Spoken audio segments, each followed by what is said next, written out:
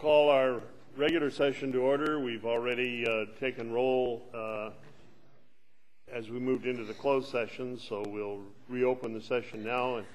And the agenda says that Steve Petty will give the invocation tonight. He is moving, as you all, I think, know, leaving Lompoc for a new assignment, and with the moving vans in front of his house, he was unable to make it down here tonight. We'll ask Councilmember Durham to lead us in an invocation. Please rise.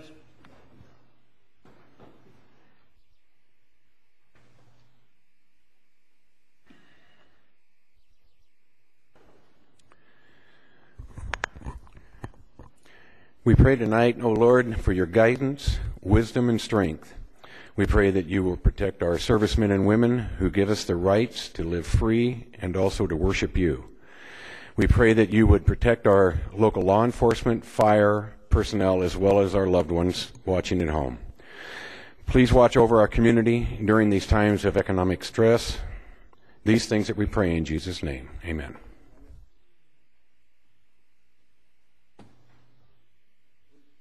Follow me in the Pledge of Allegiance. I pledge allegiance to the flag of the United States of America, the republic which stands.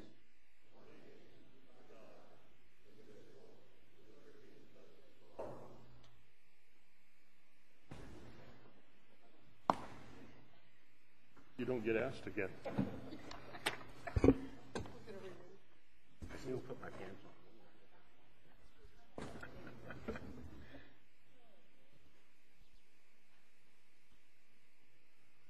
The next item on the agenda is a report on action taken in closed session. We concluded one of the items, which is just an ongoing review of a situation, and no action was taken. The other item we will take up after this meeting. And after that closed session, we'll come back if there is anything to report, if there's anybody still here at that hour of the night to hear it. Presentations presented elsewhere. On the 8th of June, I was pleased to present a proclamation to the police chief and the police officers that were running the torch for the Special Olympics Law Enforcement Torch Run Day. And Tony, you want to talk about your presentation? Which one? Dr. Gaussman? Yes. Well, it was my honor to on June 5th, the mayor was unable to be there because he had so many grandkids that one of them eventually graduated. So I was given the honor, and it was an honor because I've known the doctor for, well, since we've moved here. I mean, most of you have known him or seen him. We held the presentation at the new hospital. It was a great dinner, a fantastic turnout, and Patricia and Dr. Gaussman was just awed. In fact, when I read the last line of the proclamation stating that the mayor of Lompoc, Mike Zeminski, proclaims June 5th as Dr. Gaussman's day in Lompoc, his wife just broke down and cried. And of course, it didn't take but about a second before the doctor was doing the same thing. So it was a great evening, and I thank you for allowing me to do that for you, Mayor. Thank you, Mr. Durham. City Administrator, Executive Director's status report, Mr. Barcelona. Mr. Mayor and council members, there's one item on tonight's status report. Management Services Director Brad Wilkie reports he received from the HDL company their fourth quarter 2009 analysis of Lompoc's sales tax information compiled from actual receipt data received from the State Board of Equalization. At the City Council mid-year budget workshop on February 6, 2009, Mr. Wilkie reported the projection for full-year sales tax revenues was $3,045,149. However, HDL reports the 2009 fourth quarter Lompoc sales tax revenues the same full year are $3,043,111. Thus, the negative variance on the sales tax compared with the city budget is now projected to be $100,329 versus $98,291 reported at the February workshop, a difference of $2,038.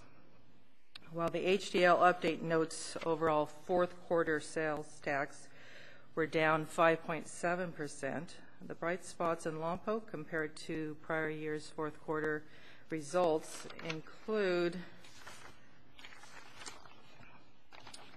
Lompoc sales tax for service stations up 16.3% compared to state sales tax up 7%. And sales tax for new car sales, Lompoc up 13.7% compared to state up 1.1%. Restaurants without alcohol up 5.7% compared to state down 2.3%. And sales tax for family apparel up 30.3% compared to the state up 9.4%. Additionally, while yet not received, HDL just published the first quarter 2010 raw sales tax information indicating Lompoc sales tax are up just under 4% from last year's first quarter, January through March, with overall state sales up 0.5% over the comparable period last year. And I'm also pleased to announce that the Lompoc Redevelopment Agency tax allocation bonds were sold today, yielding a more favorable proceed level with a lower net interest rate than anticipated. And Mr. Wilkie is available if you have questions regarding this information. Thank you. Is there any further information on this, Ms. Roget? Yeah, I have a question, Mr. Wilkie. In a previous conversation, you said that the bond person was saying we were going to save some money because we had to wait a year on that. Did you get a figure on that?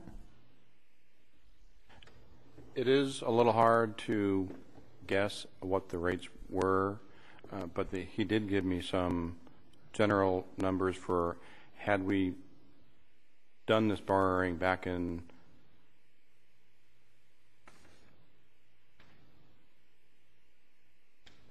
the fall of 2008, the interest rates probably would have been around 9%, and had we done the borrowing this time last year, it would have been close to 7%, and the borrowing rate that we got today was slightly under 6%. Oh, so that that will some savings. So I guess it was fate why we had to wait. Yeah.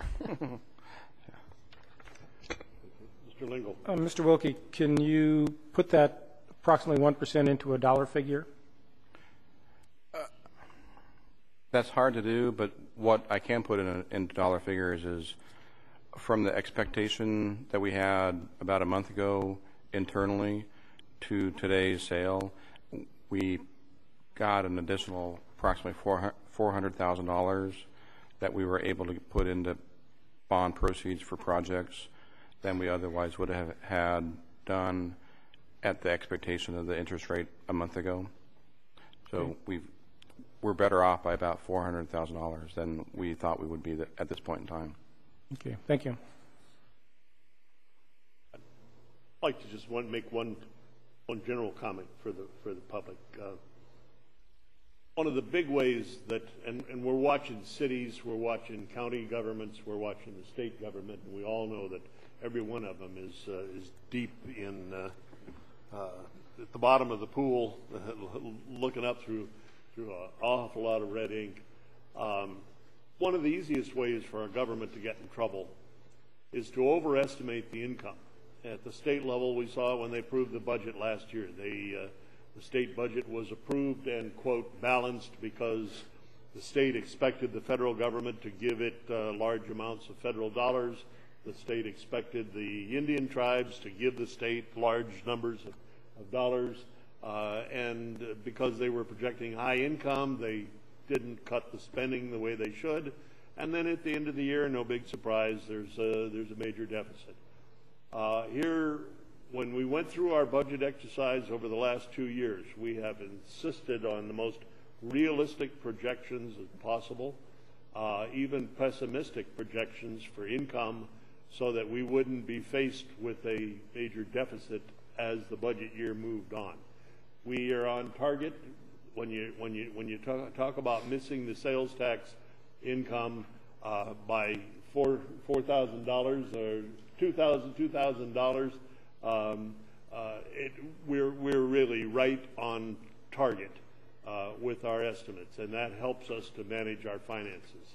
The staff is deserving of an awful lot of credit for assisting the council with and following the directions of the council with respect to that. So the report tonight is good news. It would have been great news if we'd had a couple $100,000 that we weren't expecting, but the fact that we're on target was to me good news, because we did pass a realistic budget. Are there any other staff requests and announcements tonight? Seeing none, we'll move on to council or agency requests and announcements. Mr. Lingle. Just a request.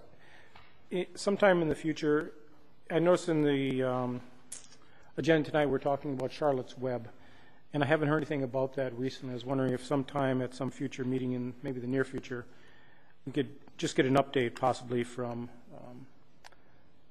the library director on where Charlotte's Web is. So, and I guess with that, I'll need a second for her to prepare the report.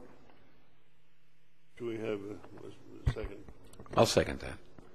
Second and so ordered. Let's put it on the agenda. Any other comments? I have. one. Oh, I'm sorry. There has been a lot of, not a lot, a little bit of discussion about our Old Town, Friday night Old Town Market being canceled for this year. It was very interesting in the newspaper that the people that were interviewed had no idea it was going on, and we've been in operations for 10 years. So I don't know where people have been for the past 10 years. It's a long time. I did write a letter to the editor. It's probably too long. I don't know if Mr. Portner will publish it or not, but I did talk about the past 10 years and the few people that have put that on. Alice Milligan had the idea. We're very, we all jumped on the bandwagon. We worked very hard for 10 years on Friday nights to make that a success. The reason it just, I think it's probably just the economic times right now. We could not get enough volunteers to run it. A lot of us have been working for 10 years and are getting older, so some of us had to back off a little bit on the committee. We did not have food vendors who came up, and they needed to follow some very stringent health department rules, which makes it difficult, but they could have done it. We did not have too many business vendors that wanted to participate this year. So I'm hoping next year we'll be able to get rolling again, and I would encourage the public to get involved in this in the committee. We've worked hard, and I would hate to see it not come back next year. But one of the rumors I heard was it was the city's fault, and the city had nothing to do with this. It has to do with the times and lack of interest on the community. So I would really like to see people get fired up again like we did 10 years ago and call the chamber and volunteer to help get this going again. The people that came down on Friday nights enjoyed it a lot. and it was a good social time. We had a good time with it. And in the letter I wrote, one of my fondest memories was the first time I met Jonathan Wild. He was standing on a street corner on South H Street singing his heart out. So a lot of memories like that. And I just hope that we can pick it up and get it going again next year. Thank you. Okay, I have a couple of announcements. Last month, the City Council authorized our electric department to participate in the purchase and the development of a new generating plant up near Lodi. We committed with the purchase of gas and the purchase of the facility to I would guess more than $60 million of city expense over the life of that project to assure us reliable, quite clean, the amount of carbon that's being put in the air, and quite cheap electricity for as far as I can remember. One of the things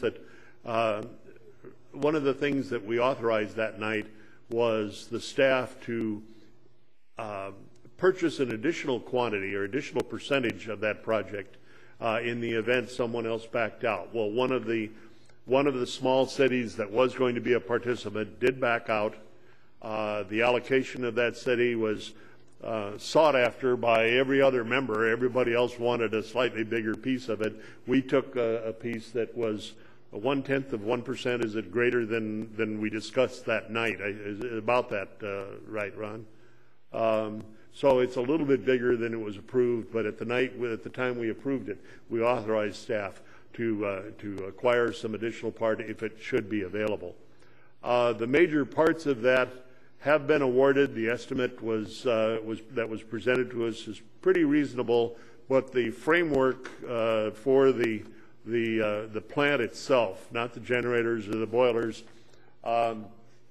was out to bid, and the bids were opened yesterday, and the low bid was about $8 million higher than what NCPA had budgeted. It's being analyzed right now, and Thursday there will be a commission meeting in Sacramento to review and determine the award of the contract.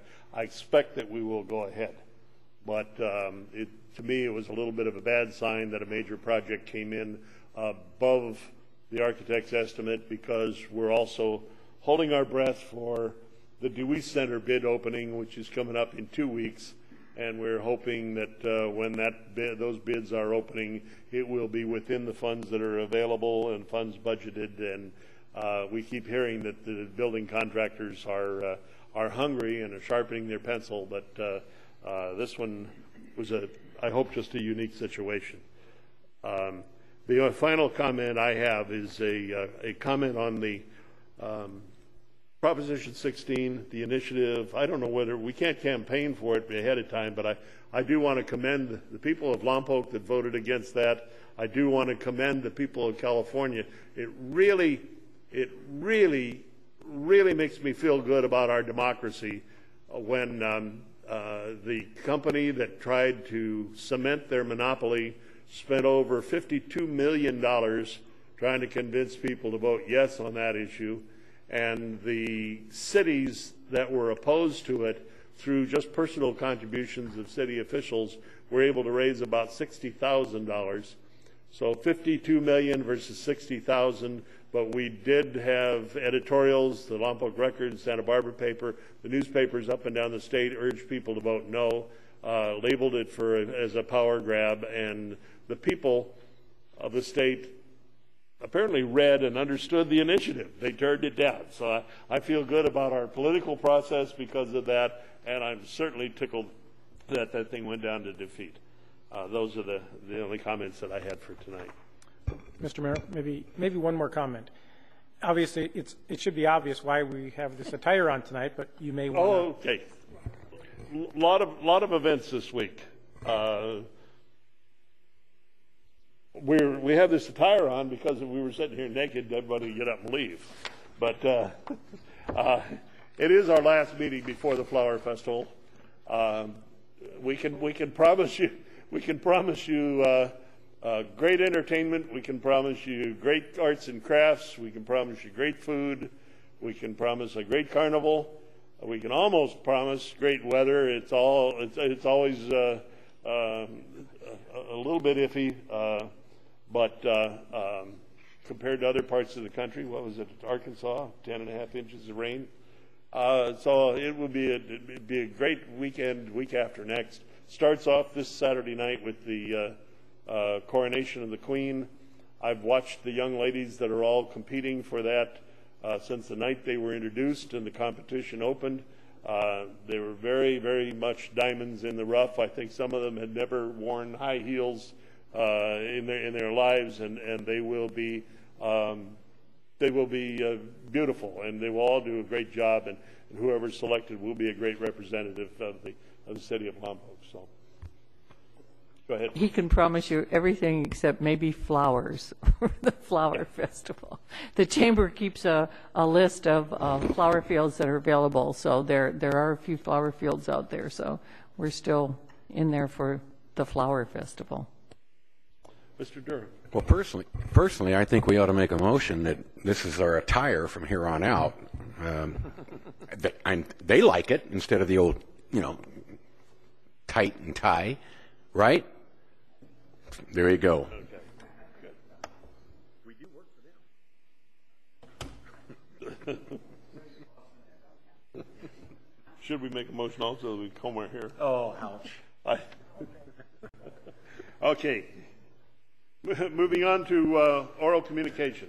You have 5 minutes to speak on any item of city business. If you want to talk on something that's on the agenda, we prefer you wait till that item comes up. With the exception of the consent calendar, we'll give you a chance to speak when that item comes up.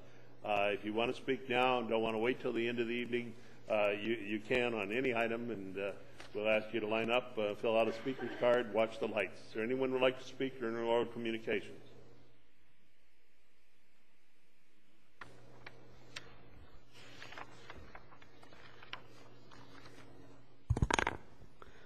John Lawrence, City of Lompoc, Evening Mayor and City Council members. The City Council election in November. We've heard no further comment on my suggestion to have the mayor's term of office the same as other members of the council.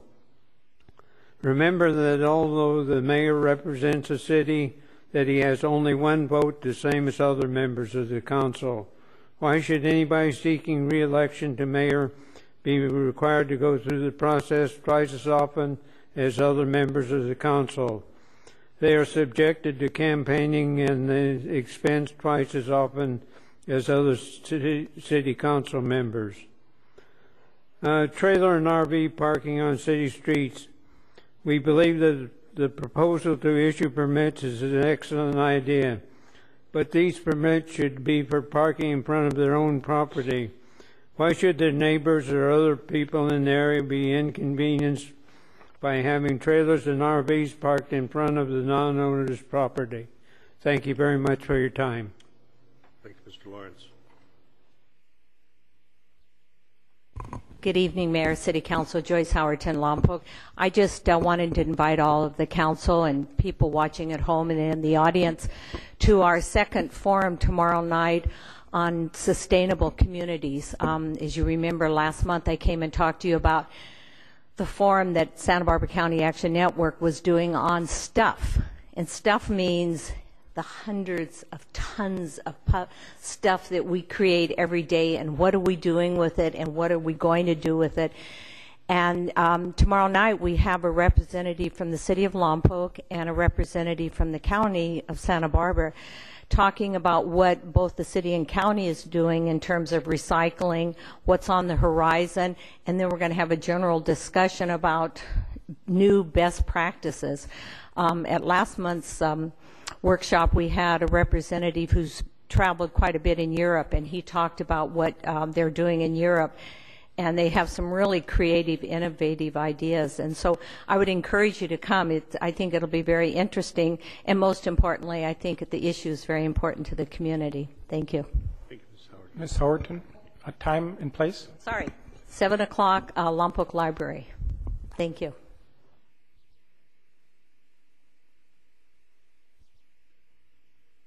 Anyone else want to speak at this time?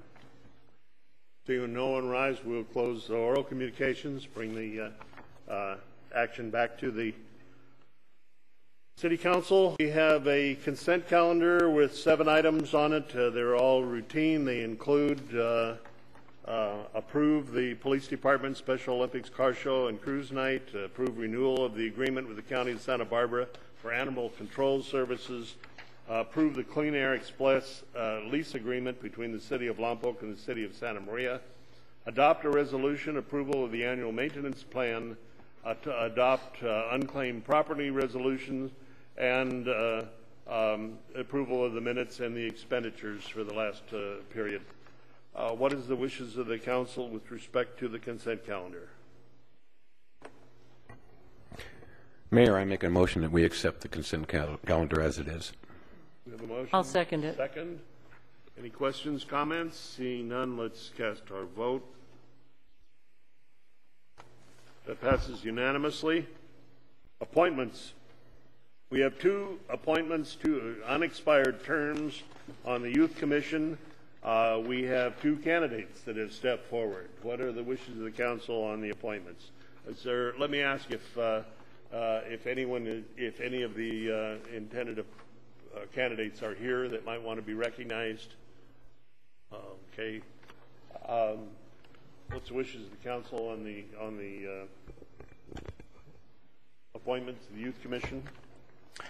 Mr. Mayor, I move that we accept the nominations and appointments of Edith Vargas and Maribel. I did that, didn't See, I? I avoided. Yes. I will give it a shot. Anguiano. Very good. Mr. Mayor, I second that motion. Been moved and seconded. Let's cast our vote. And that passes unanimously with Ms. Martner absent. We have one more appointment tonight. We had a vacancy on the Parks and Recreation Commission when Mr. Darrell Tullis moved out of town. I'm happy to submit, this is the appointment on this commission. Each council member nominates one person, and I'm happy to present the nomination tonight of Arlen Seacrest. Arlen and I have known each other. We were in JC's together way back in when? The 60s. Old time in the 60s. So before the arch? No, the arch was there. What are the wishes of the council on the nomination for? I'll nominate. Well, Mr. Mayor, I've known Mr. Seacrest for many years too, and we've had a lot of good conversations, and I know that his heart's in the right place when it comes to the city of Lompoc. So I second your nomination, and I think he's a qualified person. Thank you. Okay, let's see no other comments. Let's vote. I should acknowledge Arlen. You want to stand and wave? Okay, I'll stand. Thank you all. Okay, thank you. Next item is a public hearing. It's a hearing of objections to destroy the weeds and to remove rubbish, to remove refuse, and to remove dirt. Is there any objection? Battalion Chief Jeff States, summarize your report.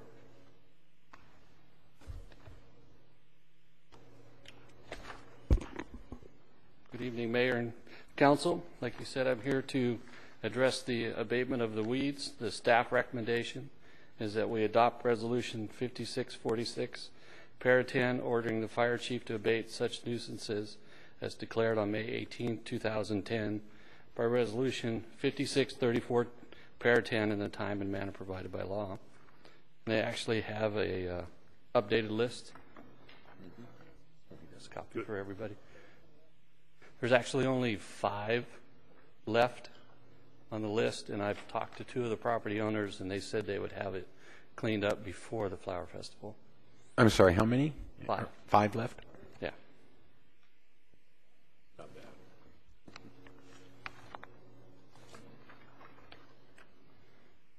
In past years, if I remember correctly, there have been some out-of-town property owners who are just as happy to have the city go ahead and contract to clean it up and charge them for it because they don't have a presence in town. Is that still the case with the remaining three, or are they Actually, the remaining three is the Santa Rita Hills Wine Center, and then the Coastal Riverview Terrace, which is adjacent to that property, and then the other one is the old bowling alley. I've talked to Mr. Hutchins, but the Carlos I haven't contacted. So I'm not sure about that one. Thank you. Are there any questions at this time of Chief?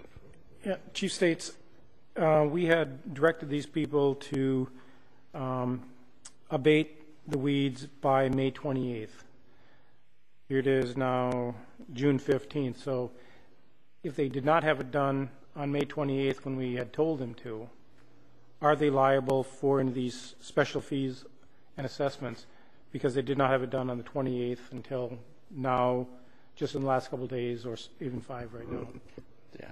My understanding is, yes, according to the government code, that once we send the letter of abatement, we can charge them the administrative fee.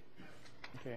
And my recommendation, or my recommendation would be that we actually do send the collect the fees and the assessments on these, even though they have abated them. They did not do it by that date. So that's my recommendation. We can do that if it's a council's wish. I just have to figure out the time and then give it to the finance department so they can figure that out. Before we, is it? Oh, I get to tell you to turn your light off. Oh, everybody's always telling me to turn. Before we take any action on that item up here, we'll ask if there's any one from the public that would like to speak on the item before us. Thank you, Chief. Yes, Council, Mayor, and Council members, I'm not against what he's doing. The only thing I'm here to say is that somehow we're going to have to look at doing the process earlier. When we have 2,500 people coming in for a wine festival in April and we still haven't got some, and one of those properties that hadn't got the weeds down and you got them on tonight to do, somehow when you have a rain year like this, there's got to be a way to come in earlier, and it has to be done, because now Atascadero is now looking at double shredding, and we got some in the city that's already done it 4 times.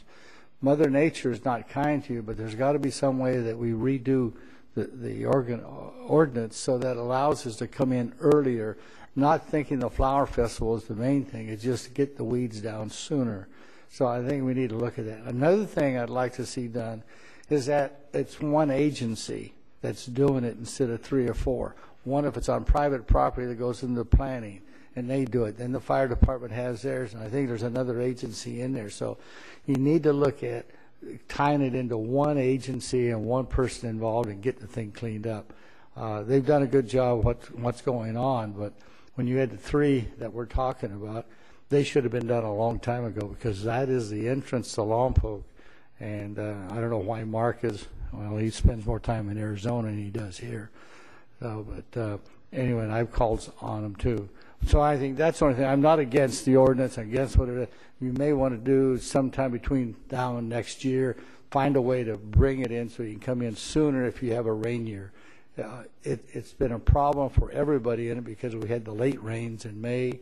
And Mother Nature is always the culprit because you can never guarantee. So that's why you got to have an ordinance that can move with whatever the weather conditions are. So that's just a suggestion. Thank you, Mr. Holmdahl. Anyone else like to speak on the issue?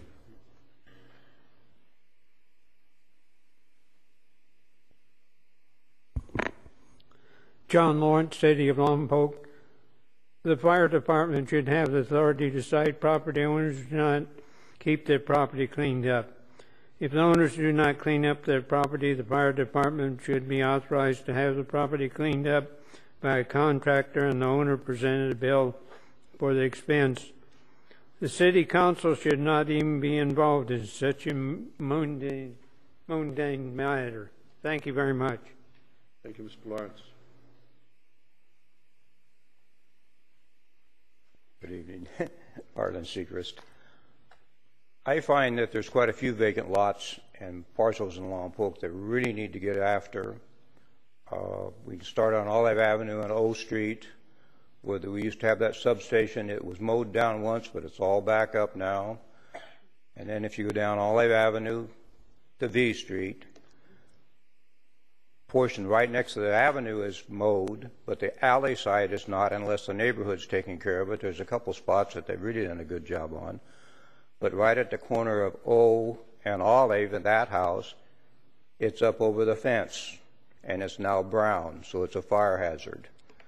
And as you go on down to V Street, there's several areas down there that still need to be really worked on, especially on the alley sides against the fence line. It's all grown up. I'm thinking that perhaps the city needs to do like the railroad does. When they spray, weeds don't grow. I don't know what they use, but we need to get some of it and spray them alleyways and get rid of the weeds, unless those people are, you know, planting flowers and one thing that are out there. That's my comment. And the other thing is, you folks should take a tour at Lompoc yourself.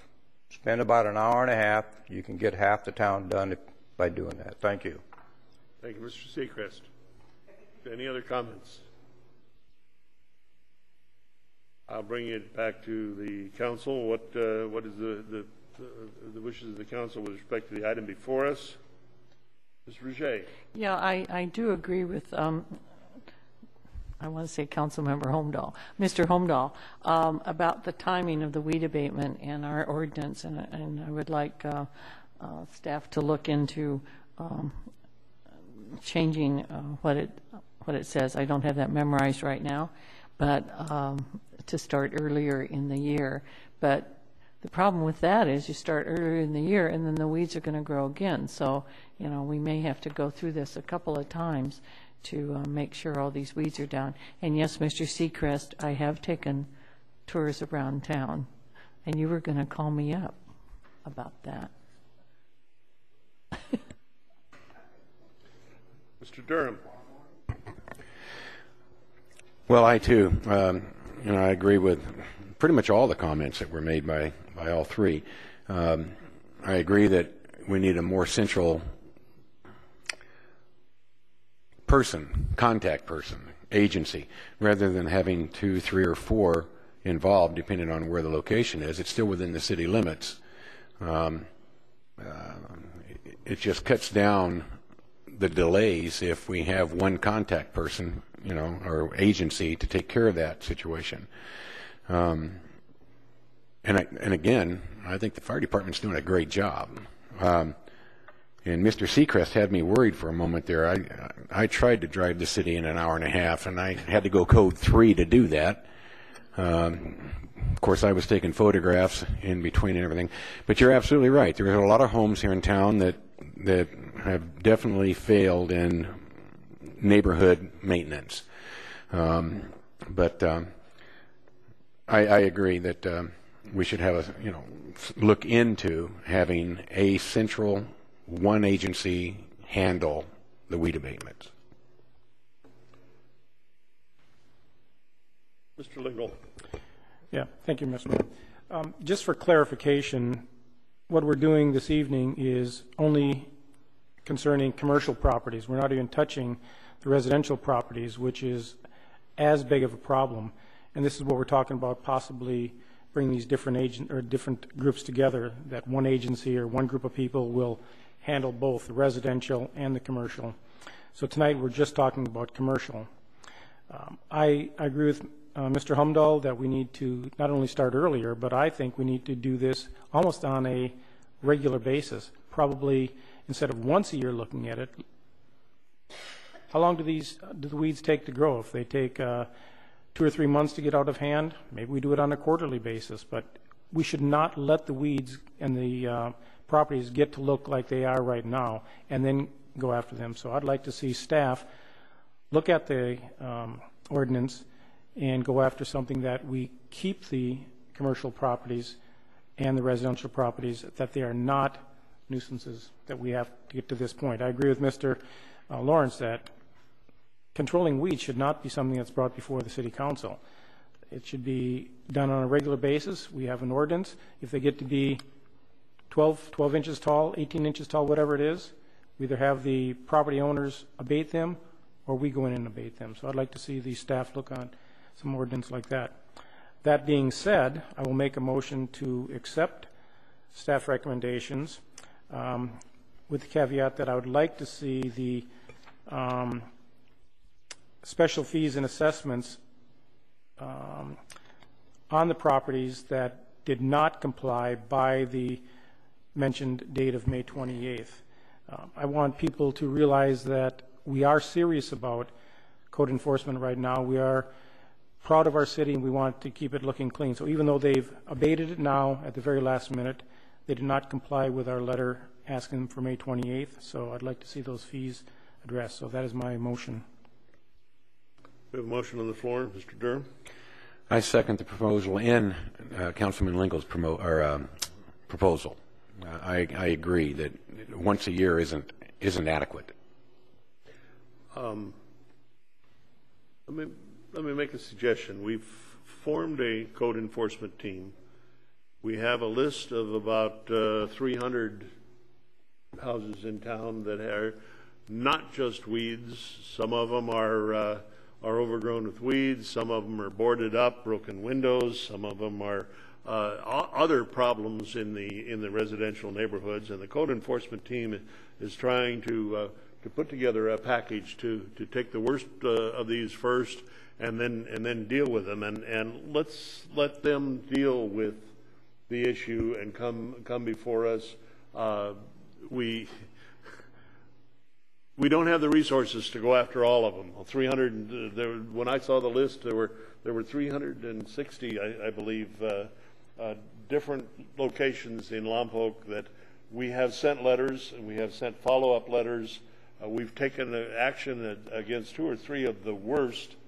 There are some that are just as bad that we'll have to move on quickly. But maybe if you could refer that issue to the code enforcement team and see what their recommendations would be to accelerate the weed clearance. None of the ones we're dealing with tonight are residences. And it's my understanding that we have to go after the residences as code violations rather than as safety violations, or it's much easier to go after them as code, which is the reason for the different departments. Code is the planning department. So maybe we could get, the next time we hear from the code enforcement team and the plan on the year, we could have this issue brought up and looked at with some recommendations rather than take it by itself. Mr. Mayor, I'm sorry, Ms. Rosier. If that is a staff recommendation that they come back with, we can discuss that. But I just want the public to know that we are serious about this. So whatever we can come up with, that we become more aggressive with this issue. If it's the code enforcement team, that's what the staff recommends, then we can discuss that, and I'll go along with that. I was going to ask one thing, and that is that we keep in a central place, maybe in the council chambers, the list of the active cases right now, because I get calls, and I'm sure all of you do too. What are you doing about this house where you can see the weeds above the 7 foot, 8 foot high above the back fence? I've gone in and looked, and that is on the list, and we've already sent the property owner a first notice and a second notice, and it's up to the code enforcement team now to go out and follow up and enforce it. But it's already on our list, and something is being done. So if it's okay with Ms. Barcelona, I'd like to see that we all have access to that list, so when we receive the complaints, we can look at it and see if it's something that needs to be added. We do have a motion. Oh, I'm sorry, Mr. Yeah, J. I was just going to say there's a motion on the floor with the agenda. It's in the agenda to adopt this resolution, and that's the rest of the stuff is suggestions, right? We do have a motion on the floor with the staff to approve the staff recommendations. Let's vote on the item. And again, that passes 4-0-1. The staff recommendations. Let's vote on the item. And again, the next item is another public hearing. It's the adoption of the GAN appropriation limitation. Ms. Barcelona, we call up, is that Brad Wilkie? Yes, Mayor and Council, Management Services Director Brad Wilkie will report on the adoption of the 2010-2011 GAN appropriation limitation. Thank you. Honorable Mayor, Council members, I'm Brad Wilkie, Management Services Director. I'm here to present the staff report on the annual public hearing on what is commonly known as a GAN limit. Some background. In 1979 and again in 1990, voters passed propositions requiring calculations of annual appropriation limits. This initiative also required that jurisdictions hold public hearings, and that's why we are here tonight. The calculation is a regulatory item in nature and is based on a formula that was approved by the voters in Prop 111 from 1990. The formula includes two basic factors. One is the growth factor in the California per capita income, and the second one is the annual percentage change in population. This year we actually had a negative growth, in the California per capita income of 2.54%. And that's statewide. That's not just for Lompoc. That's the statewide number, which is used uniformly by all jurisdictions that are subject to this. For the city of Lompoc, our population gain this year was 1.11%, which exceeded the county number, so we've chosen to use the city growth factor for population in this calculation. Using those two numbers, the City of Lompoc's calculated appropriation limit for 2010-2011 is about $30,600,000. The appropriations as subject to this is only about $13,400,000. Difference is approximately $17 million. What this means is that the calculated limit is higher than available taxes by a significant amount. The city's budget is effectively the controlling constraint on city expenditures, since those are significantly less than what the appropriation limits are. And there's a reason for this. This isn't due entirely, not entirely, almost entirely by the diversion of property taxes by the state through the ERAF augmentation fund that has been taking funds from the city, from all the jurisdictions for at least the last 10 years. And that number is approximately $10 million. So that's a significant reason why we're here. As I stated earlier, one of the requirements of the proposition is a public hearing. In all other aspects, this is a very common, very routine process, and being that much below the limit makes this more of a process that we have to go through, as well as the state. A lot of the costs involved in getting these numbers, the California per capita number specifically, is a Department of Finance function, which probably could be used more productively for other activities. So, and that's the end of my report. Thank you, Mr. Wilkie. Any questions or comments at this time? Let me open it up for public comment. Anyone from the public would like to speak? To close public comment, bring it back. I'm going to make a comment. There's a lot of things that seem very noble when we first initiate them. Back in '79 and again in 1990, initiatives put on the ballot by the people said that we're going to control how much the government can spend. And here's a reasonable formula, and this is the limit as to what the city can spend. Applying that formula, our limit is $30 million. We're spending less than 15. It's almost a meaningless exercise, but it's written into the Constitution by an initiative, so we'll go through the public hearing. We'll go through we'll submit the facts and figures to the state, and as much money as they need to run the state, they have people in the finance department that will pore over these reports from each city to make sure they're complying. To me, it's just like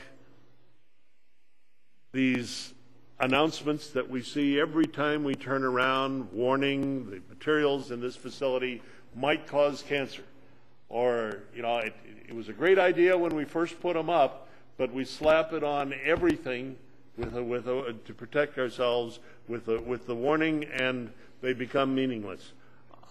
It would really be nice to be close to that $30 million figure, but the action tonight is. What are the wishes of council with the item before us? Shall we limit our spending to $30 million a year?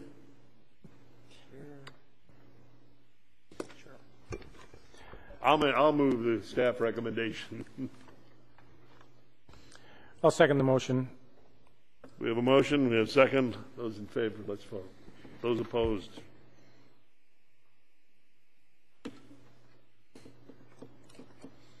And that passes unanimously. New business.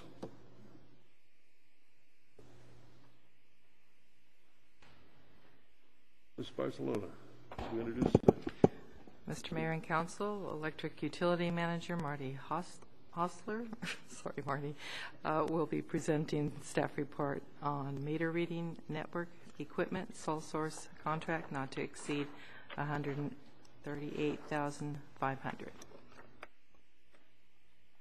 Mr. Hostler. Hi, thank you. Good evening, council members. My name is Marty Hostler. I'm the Electric Utility Division Manager for the City of Lompoc. Today I request that you approve the award of a sole source contract with McAvoy and Markham Engineering and Sales for the purchase of meter reading fixed network equipment for the amount not to exceed $138,500. And I request that you authorize the purchasing and materials manager to issue a purchase order for this amount. The electric utilities and water utilities have upgraded over 50% of our meters, and they're now 50% of them are capable of being read via a wireless network. We're now in a position to start employing the installation of fixed meter networking equipment in order to facilitate the use of meter reading through our broadband system. The advantages of using the fixed network system are that we can obtain on-demand metering, positive power outage indication, leak detection in the water system, interval usage, which is basically time of use metering, which will facilitate future rate restructuring if we decide to use that, and also metering tampering and indication. The use of this will be using the broadband system to obtain the new meter reads for the existing meters that we have installed. We'll still need to, until we get new meters, the rest of the meters installed, we're still going to need to use our meter reading crews to read those meters. There's no way around doing that. And at this time, I'd like to solicit any questions that you may have, and I'd like to call up my substation supervisor, Ben Felez, and Mr. Stassi to assist in any staffing or technical questions. Mr. Lingle. Thank you. A couple comments. First of all, if you've been following me at all, I'm really against sole source contracts. Okay. Now, I understand by the report here that this is the only known source of this equipment.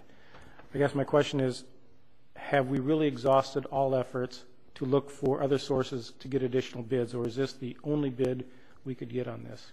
This is the only bid that we could get on this because this is Itron's local rep, and Itron will only allow us to deal with the local rep. Otherwise, we'd have to take our existing meters and we'd have to put in different meters in order to make it compatible with our broadband system and our existing meter reading equipment. Okay. And now, I think I will know the answer to this, but I want to ask it anyway. Okay. Did we look at that alternative and the cost of replacing all of our meters? I don't know if our purchasing manager did or not. Our purchasing manager is the one that informed me that he would rather go with a sole source contract instead of going out and doing new estimates for new equipment, because it was going to be, to change all the meters out that we've already put in is going to be in excess of about $1.6 million. Okay. Yeah. I'm assuming that is what it was, but maybe in the future if we could have some information on like that $1.6 million was not in this report. So maybe something, the reason why we have not looked at replacing or looking at other contractors replacing the meter is it would be an additional $1.6 million. I mean, Correct. Because I don't hate it, but I feel uncomfortable going with a sole source on a contract like that. I think maybe a comment here. I'm sorry. Ben Felice, substation supervisor. I'm in charge of the metering, and I've been in part of this project since it started. We actually started this project, well, not this project, but this metering technology 7-8 years ago. In the initiation of this project, we didn't intend on a fixed network, and then along came broadband, and we just want to take advantage of that technology, offer more services to our customers, our city. So I think that we were locked in. We had already started utilizing these particular meters, and we just didn't want to strand those assets by replacing all those new meters again. Excuse me. The technology is evolved over the last 7 years. There's new technology. You hear it all the time, the buzzwords, AMI, AMR. This is an AMR system. It's very simple. This network equipment is going to get coupled to our existing broadband system. It has the capabilities to be upgraded later if for some reason the broadband system did not no longer become existent or whatever. But I mean, it's very robust stuff. It's being used in the city of Tucson, in Arizona. It's being used at the Camp Pendleton Marine Base in Southern California, both utilizing a Wi-Fi network. So I think that in the question that you asked earlier, and I'm going to try to answer this for Marty too, because Marty we kind of just threw all this on him when he started here a few months ago. So it is proprietary technology for Itron. There are other meter manufacturers that will offer the radio in their meter, but as far as the collection equipment, that's kind of like you're buying a Motorola radio versus another brand of radio. But we could put out a bid, but the one that's going to get the credit for the sale of that is going to be their representative in Southern California. We could have bought them from Itron directly. The representative in Southern California still would have got the credit, and it would have been the same cost. I went through that exercise with our purchasing department, and they were the ones that recommended that we go with the sole source and save them staff time. Okay. Thank you. One of the last question. With the meter reading now being done by Wi-Fi, some of it, and in the future more, will we see a reduction in staffing?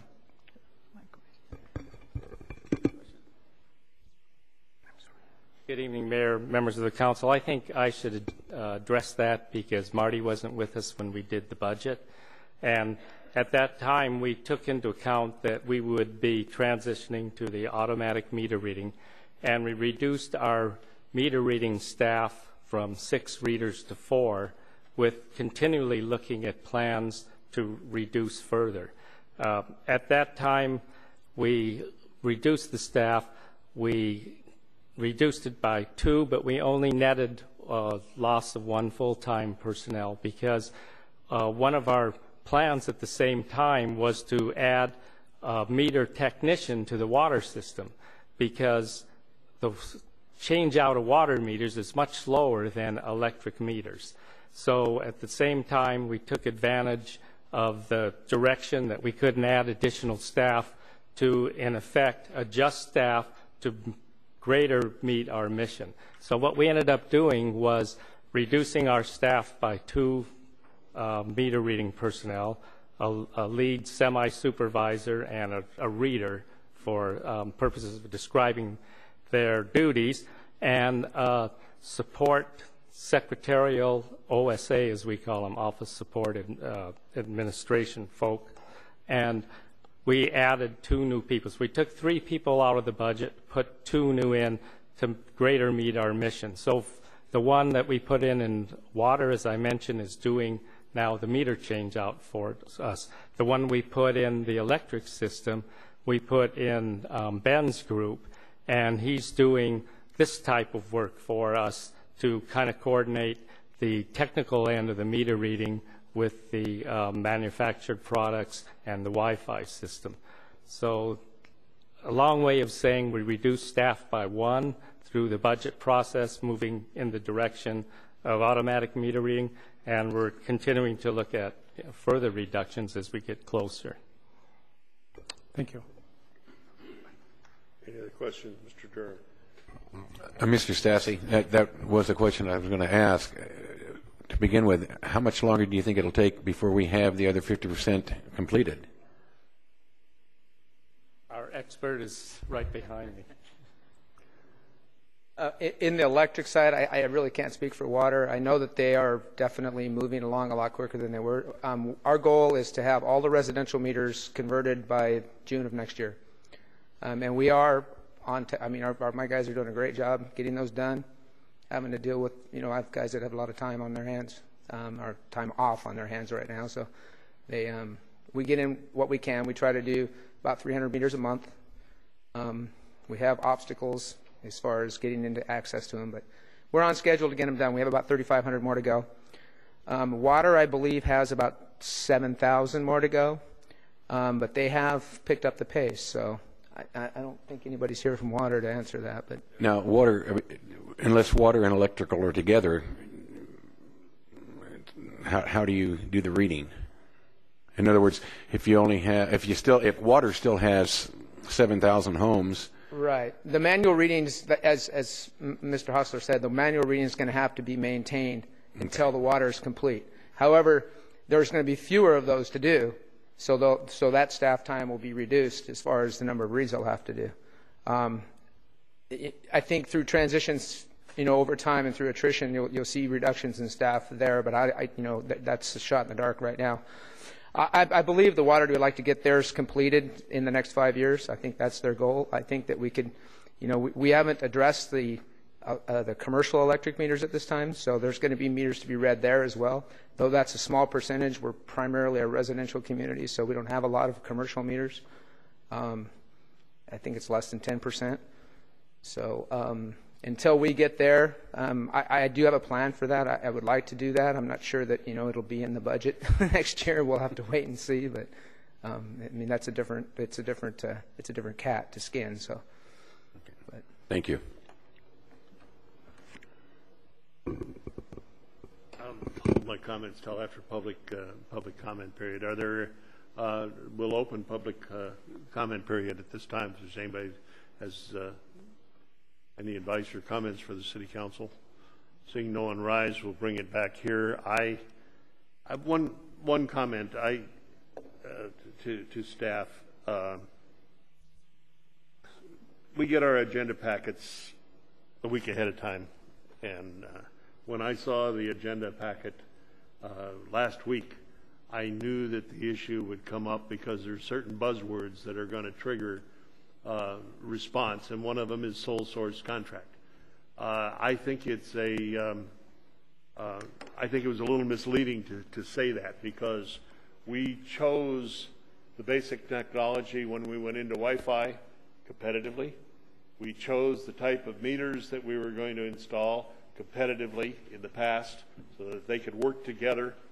Now we're buying an additional follow-on to the technology that's already been chosen competitively, and it's limited. If we chose a stereo system that was using cassettes versus 8-track or CDs, we would necessarily have to go sole source to buy the cassettes. Or we'd be very limited in the competition in being able to buy the cassettes. So we chose a technology competitively that is compatible with our Wi-Fi system, and this is the next step on it. And I probably should have come in and commented, asked for an addendum to the staff report, because I knew the minute I saw those words it's going to trigger sole source. And I don't think that it's particularly accurate because of the history of the project. What are the wishes of the council? Mr. Durham? Well, the one thing that I really like about the report is that it says that we have the funds that are available in the account. So I make the motion that we accept the proposal made by staff. I second. We have a motion, second before us. Let's cast our votes. Again, 401.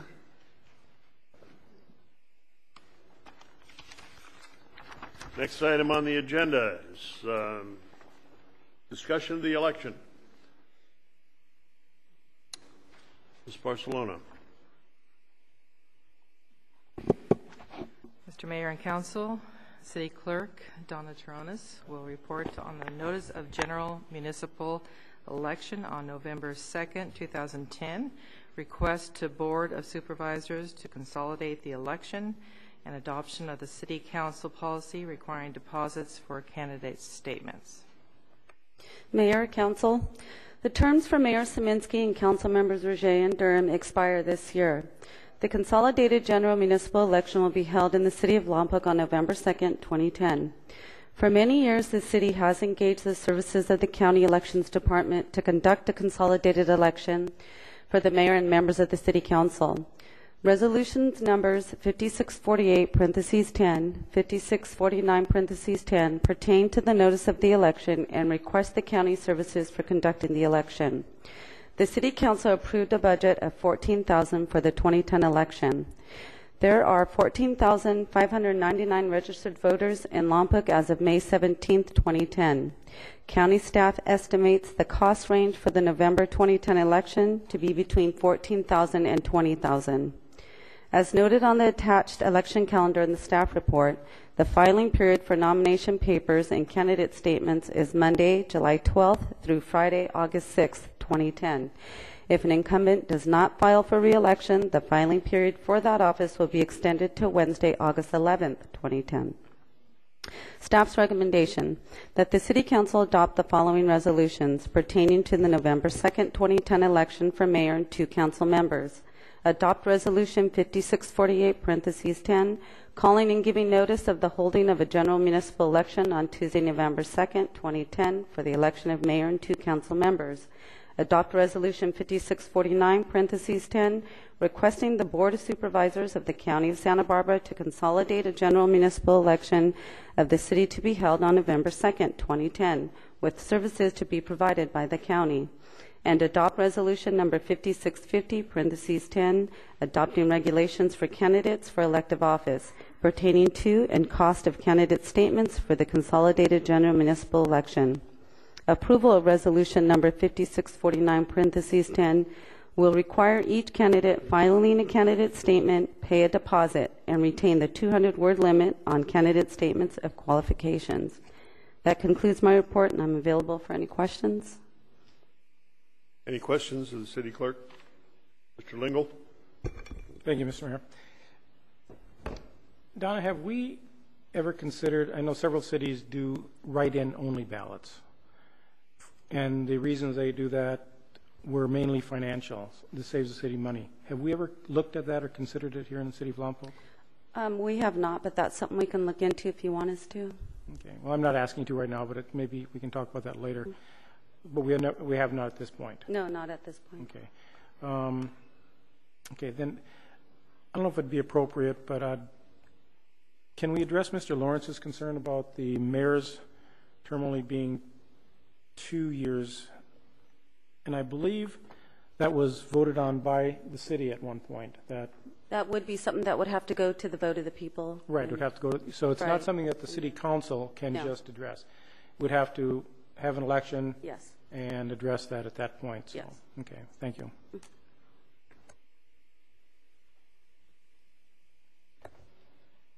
Ms. Roger. Then I have a question. How does it get on the ballot then to the... It's something that the council would have to decide. So the council would decide to put it on the ballot? Put that on, right. Okay, thank you.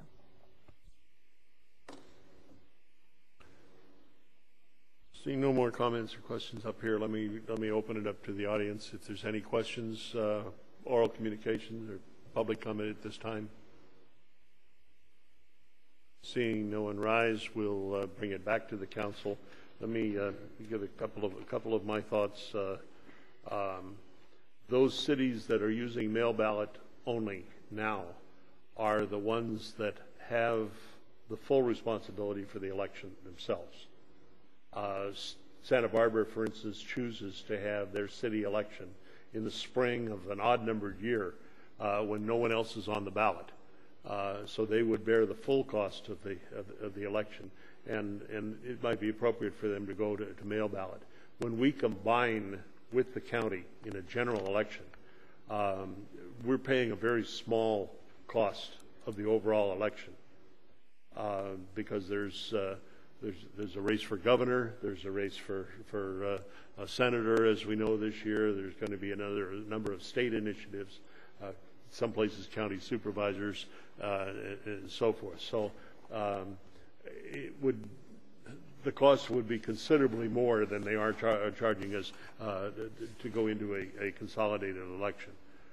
In 1988 is when the people of the of Lompoc voted to make the mayor a separately elected office. Prior to that time, we elected 5 council members, and each year it was rotated. The mayor's position was rotated. Personally, I prefer that approach because it keeps us from having a person thinking that they're a super council member, I think it fosters a lot more teamwork. But the people voted for it, and there were a lot of studies at that time, and the people that were all surveyed before it went on the ballot said they wanted their mayor, if the mayor was going to be the head, they want him to have to be accountable to the people every 2 years. So it would, I would have to see a lot of input from the community wanting to do this before I would.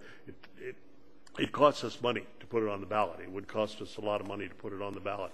And I'd have to see a lot of input from the community saying they wanted to change it to every 4 years before I would vote to spend that money. I'd have to believe that. But I understand what you're saying. It is difficult for the person to have to run every 2 years. It's awkward in a number of other ways. What are the wishes of the council on the item before us? I'd like to make a comment. I agree with Mr. Lawrence, and I would like to agendize a discussion on the possibility of changing terms of office, or we elect 5 council people and take turns being mayor for a year. A lot of cities do that. And anyway, I would like to agendize a discussion on changing the terms of office. May I make a suggestion? Agendize it for the new council after the first of the year. We can't get it on the November ballot in any case now. I know, but I would like to have. I didn't say that. I would just let it become an issue. Let it become an issue. You're interrupting me now. Let it become an issue in the election. If people want to campaign on that matter, it could be the way it's discussed in the community, and then bring it back at that time. I wouldn't favor putting it on the agenda right now. We're 2 years off before the next election. That it would be. Well, I think it's going to take us 2 years for people to discuss it and think about it and. Change it or and have you wanted to hear from the community, and I think if we could get the discussion started, I think it would be a good idea. So okay. I need 2 other people to agree with me to put it on the agenda. But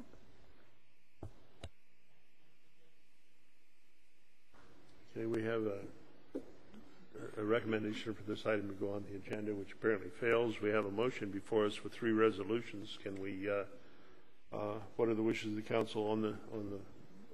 We don't have a motion. We have an agenda item. I'll make a motion that we accept staff recommendations. Moved. Seconded. I'll second it. Let's cast our votes. Did we? I thought we had. We did. We did have public comment period.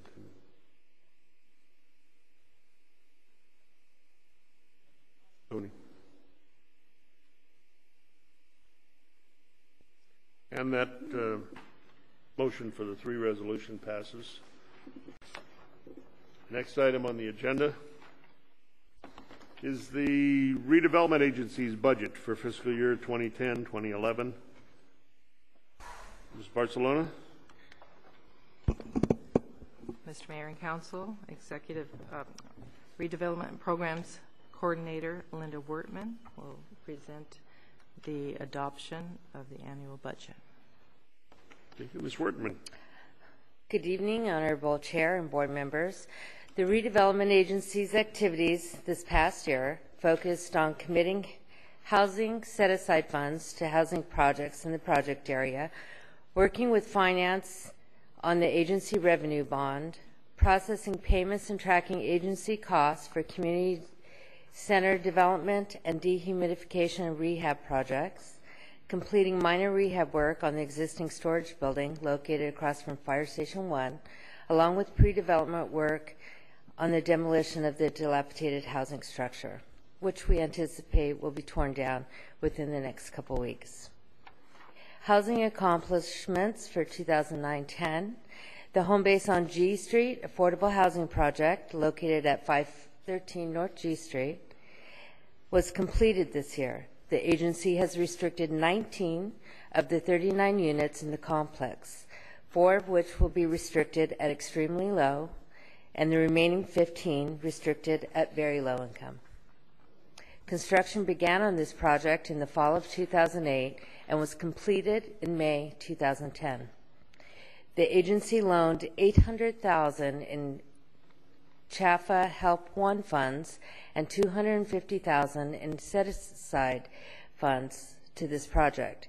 The developer has repaid the CHAFA One $800,000 loan on June 4th, 2010, which allowed for an early repayment of the agency's $1 million CHAFA loan funds on June 8th. This, with the cost savings to the agency of $5,000 for the early repayment.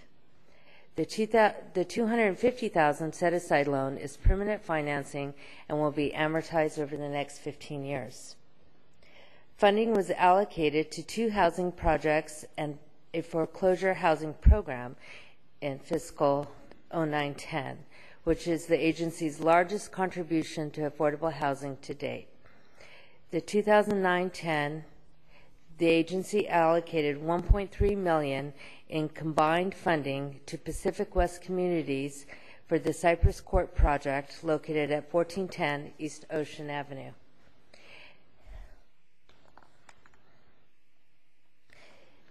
The agency also approved $350,000 in funding to NEO Consulting, doing business as Affordable Housing Solutions Group, for $350,000 to fund a foreclosure and rehab program which purchases foreclosed homes, rehabilitates them, and then sells them to lower income households. Okay, missing a page.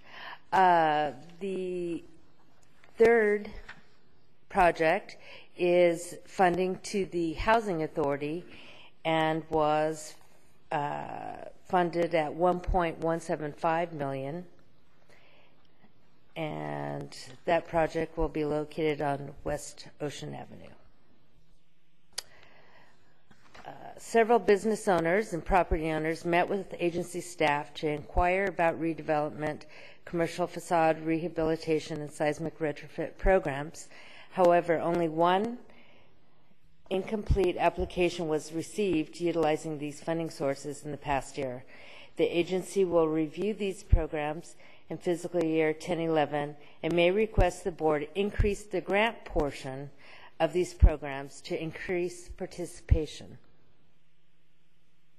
The agency will be working with the applicant to complete his application so the South H Street property can be retrofitted utilizing agency assistance for the seismic retrofit.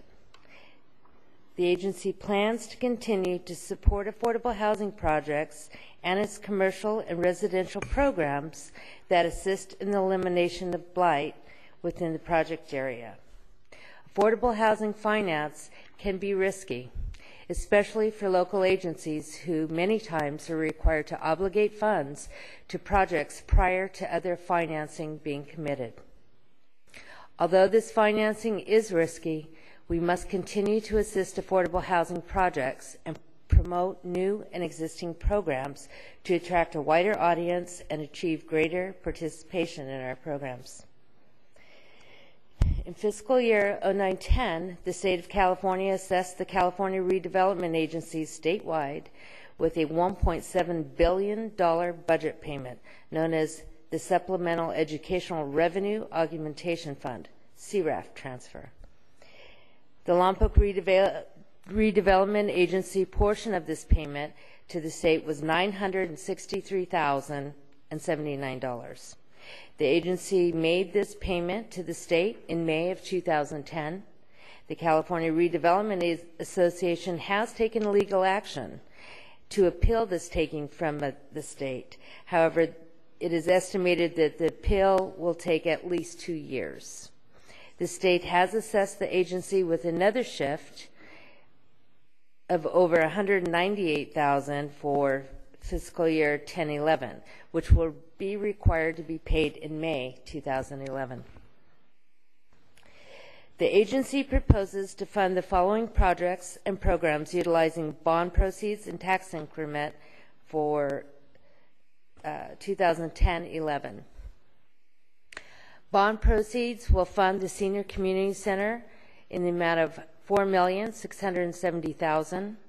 Aquatic Center dehumidification and rehab project will be funded at $1.8725 million. Civic auditorium rehab will be funded at $225,000. The PAL program at $35,000. Charlotte's Web has been increased back up to $350,000. Seismic retrofit funding at $800,000. Facade improvement $450,000. Downtown Park at $20,000. Old Town projects $650,000. Commercial rehab $600,000. Blight removal operations $41,000. Historic preservation and restoration of downtown $810,000. The agency has made 2 dramatic shifts in its tax increment funding this year. The agency has shifted $750,000 in construction funding from the Old Town Theater to the Old Town funds, such as the Seismic Retrofit Fund, Charlotte's Web, Children's Library, the Old Town projects, and general funding for historic preservation and restoration of downtown. The funding for the theater has been allocated for the last 3 years with no substantial progress made to move forward with the renovation. The owner of the property has put this project on hold for the last 2 years. It is important that the agency shows activity with tax increment funding. The state of California is searching for funds wherever they can, and we do not want to give the perception that we are not actively utilizing our redevelopment funding. When the property owner is ready to move forward with the theater project, funding can be shifted back if available at that time. If the project were to move forward within the next 3 years, the agency could utilize a portion of the excess bond funding, which is estimated at approximately $900,000, to replace these funds. Funding could also shift from other Old Town projects at the desire of the board. The other shift of tax increment was from the Downtown Pocket Park funding. The agency board voted not to allow the use of tax increment funding for the project during 2009-10.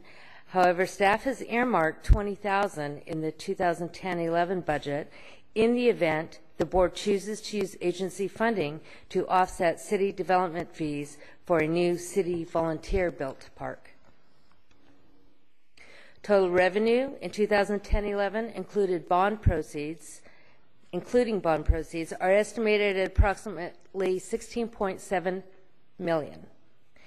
Tax increment and bond funding for this year is budgeted at approximately $12.9 million, with housing set-aside funding budgeted at approximately $3.3 million. The agency is currently holding a large amount of set-aside funding. However, the majority of these funds have been obligated and are scheduled to be dispersed this year as projects complete their financing and pre-development stages. Fiscal year 10-11 should be a very busy and productive year for the agency.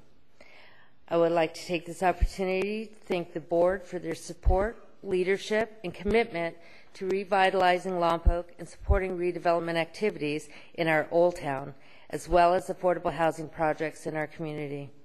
Staff recommends the Redevelopment Agency Board adopt Resolution 10143, which adopts the fiscal year 10-11 annual budget. This concludes my report. Thank you, Ms. Wortman. Are there any questions or comments on the report we've received? Ms. Rouget. Thank you, Linda. On page 16 of of the budget report, under economic development marketing, excuse me, you have $125,000 for economic development. Where's that listed in on the final budget figures?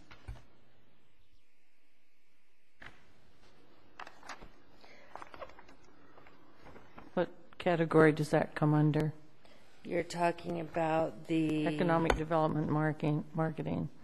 This 50,000, the 75,000, yeah. Which, okay, under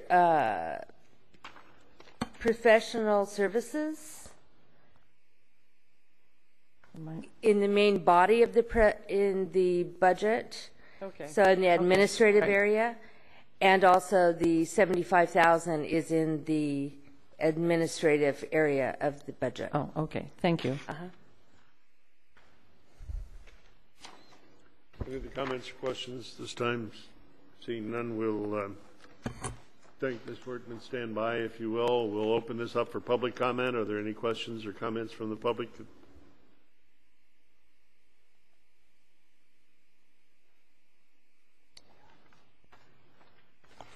Mayor and Council, my name is Susan Warnstrom. I'm president of the Lompoc Housing and Community Development Corporation, and would like to comment this evening on the budget that has just been presented. Primary in our concerns is Lompoc Housing was never contacted by staff while they were developing their ideas on what to do with the $750,000 of the theater money, so they're operating without current information.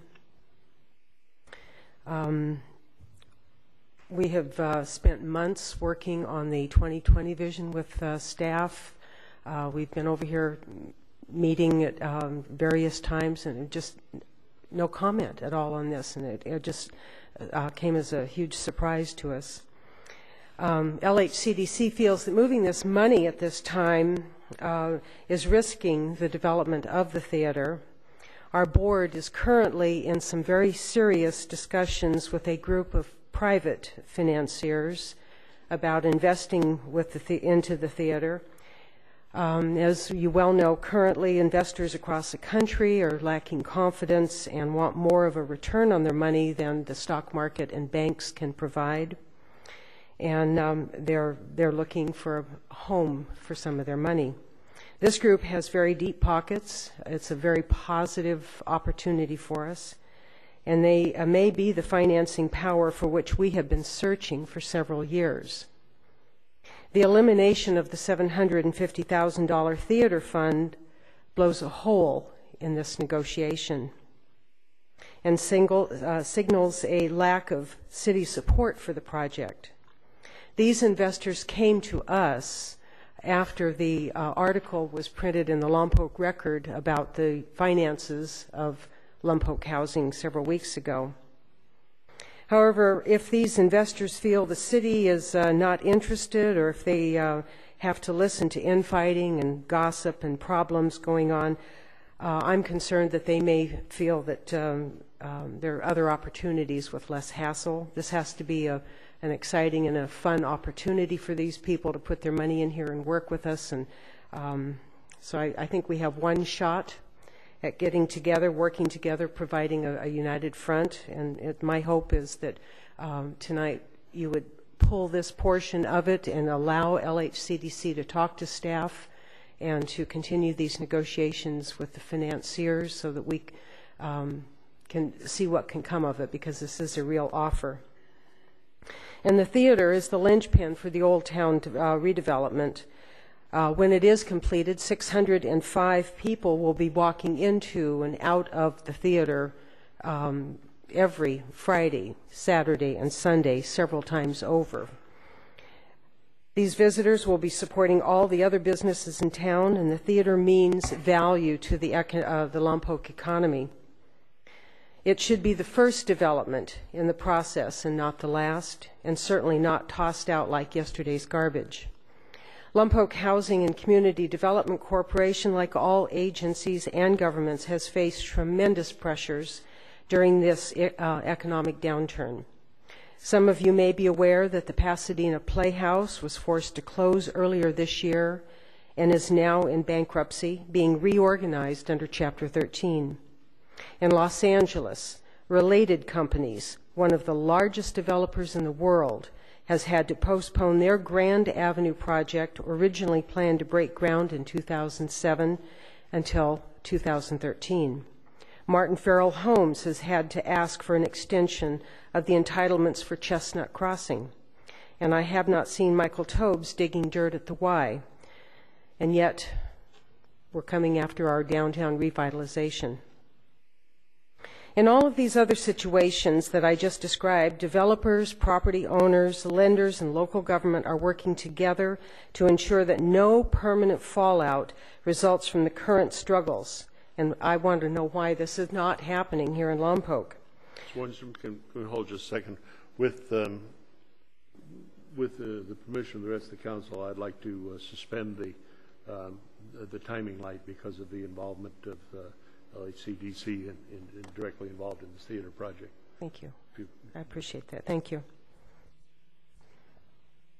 Lompoc Housing has access to Los Angeles developers or development experts, and an agency, and as an agency is a positive asset to this city, and it should not be lightly discarded. Our community-based board wants to see the city prosper. No one member is interested in economic failure for the businesses and citizens of Lompoc. We are working hard to support the efforts of the City Council, yet recently the Council appears to have only an adversarial attitude towards the organization. We have developed nearly 240 affordable rental units. We are housing thousands of low-income children, assuring them of a safe and secure home in which to grow. We provide 2 emergency shelters, helping to prevent the street sleeping situation found in Santa Barbara. And we have preserved the theater through incredibly hard times. Our tenants are a large part of the 20% unemployment suffered in this city. This unemployment number has remained high for more than a year, yet we are preserving households to protect the children and keeping families intact. These are not easy times, and it has been a very difficult struggle to keep the poorest in our community housed and cared for.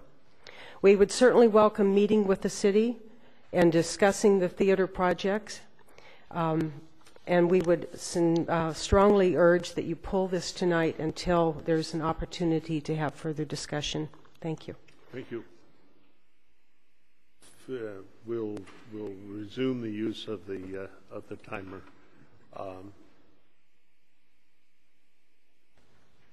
Honorable Mayor, members of the City Council, staff, I'm Alice Milligan. I live in Lompoc, and I want to support the request that Ms. Warnstrom has put forward. I think we're all interested in the development of our downtown Lompoc. I know all of us have worked hard, and the theater is certainly the anchor of that particular project. And if there's even a little minuscule interest by a developer and investor in terms of the theater, I think we ought to wait and take advantage of that. To remove this $750,000 from the theater budget would be very detrimental, as Ms. Mornstrom has indicated. Certainly it would put a damper on interest by a developer or an investor. And I think waiting another 60 to 90 days is certainly not going to present a problem. And I certainly urge that you retain that $750,000 in the theater budget. In fact, I would request that the $900,000 that will be forthcoming in bond funds be added to that. That certainly would, if that's possible, certainly would make that a more lucrative type budget, having the $900,000 and $750,000 available for the development of the budget of the theater.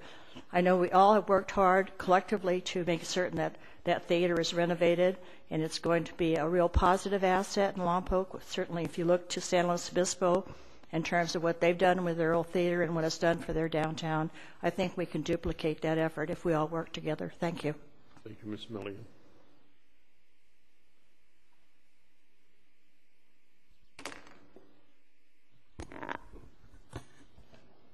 John Lynn, City of Lompoc. I agree with the prior speakers, and I won't reiterate what they said. As a downtown merchant, this project is vital to the downtown. I believe our project will give the downtown a jump start, but this is like steroids. This is the project that we need. I was very sad to see the staff report say no progress had been made to renovate the building, because I know LHCDC has been involved in many different efforts to put a deal together, and I think that's a poor choice of words. I was also sad to see that Charlotte's Web Library, which has been sitting still forever, no comment was made about moving those funds, and in the search for funds for the theater, perhaps those funds should be considered as an alternative. I was also sad to see that in all of the commercial sections, we had no commercial facade, we had no rehabilitation loans, we had no seismic retrofits, we had a project for the fire department, we have a project for the aquatic center, but from my personal perspective, the reason we have a redevelopment agency is to create jobs and taxes, both of which we need. We need taxes to support our city, and we need jobs for the people who are unemployed here. And we have really failed as a redevelopment agency for whatever reason. And redevelopment is very complex, but I certainly support the staff's outlook that we need to change what we're doing and make our redevelopment agency more effective to bring those jobs and assist those businesses. I was also sad to see that a mere $40,000 was put aside for the main project in a redevelopment agency, which is blight removal. We have a building on J Street that Laurel, that because of rezoning has become the poster child for blight, and we as an agency should be looking at buying that building and fixing it. We have a graffiti patchwork around town where graffiti has been painted out with mismatched colors. There are any number of cities that have a great program for curing that and taking away that graffiti patchwork that depresses all of us. I mean, you drive by it and you see it, and you don't think about it, but it's there. It eats at you. The City of Industry has a great program. We should be utilizing some of our money for that to eliminate that graffiti patchwork and to assist the police department in doing a better job. The other day I was out painting somebody's fence with green paint because it got painted with brown paint to make the graffiti go away, and they came out and they thanked me. Well, it's not a great deal to put up a couple cans of paint. But how wonderful would it be if our city could go out and solve this problem, which is our blight problem. It is the real blight problem that we have, that we see every day. So I hope the council will consider the public input, and I thank you for your time. Thank you, Mr. Lynn. Dulcie Sin, Lompoc resident. I would just like to add my voice as well to what I've heard the three speakers say. Please, please don't take money away, don't take funds away, don't take support away from our theater project. Too many young people and too many of us older people have been looking forward to that going in. And I think now when we're finally seeing some turnaround in the economy, I truly believe that this hardworking group of our local residents here, that we're going to be able to put something together and to get that project moving. At this time, to pull out and to tell the other communities and investors that might be out there that we don't believe in this project would be a horrible thing at this time. So please, please keep that funding in there. Please let us find a way to work together with this organization and with our city staff and with our redevelopment agency here so that we can move forward. Thank you. Thank you, Ms. Sin. Does anyone else like to speak to the issue at this time? Seeing no one rise, we'll close public comment period and bring it back to council. Ms. Wordman, can you come back up? I would like to point out that in the historic preservation restoration downtown funding, where the theater funds were housed, there is $685,000 available that if the theater project were to move forward, they could apply for those funds again with an application, and those monies could be allocated to the theater. All we need is an application.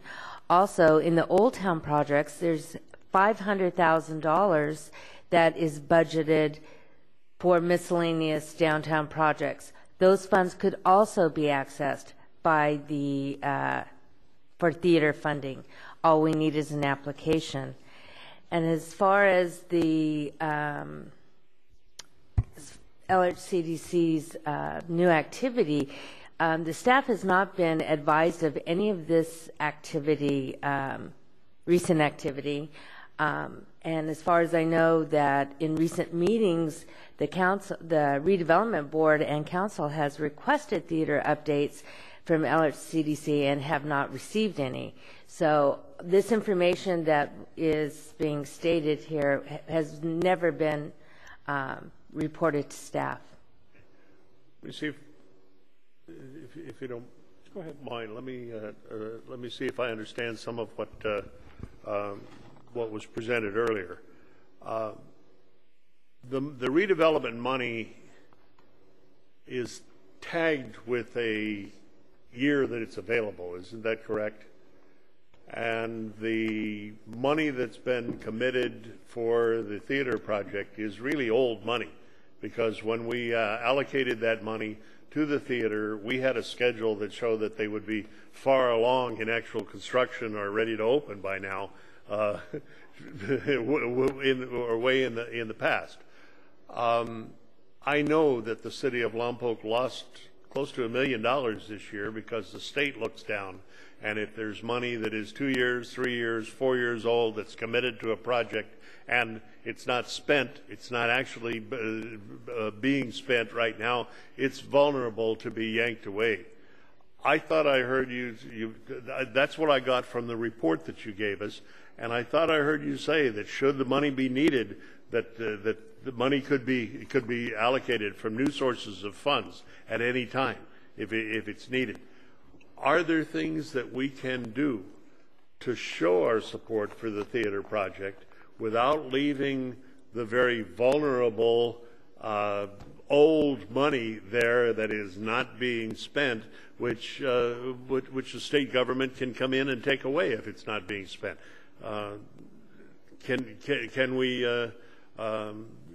Can we do some other things to show that that's available and to show investors that we support the project and that funds from the future will be, it's the intent of the council to provide them?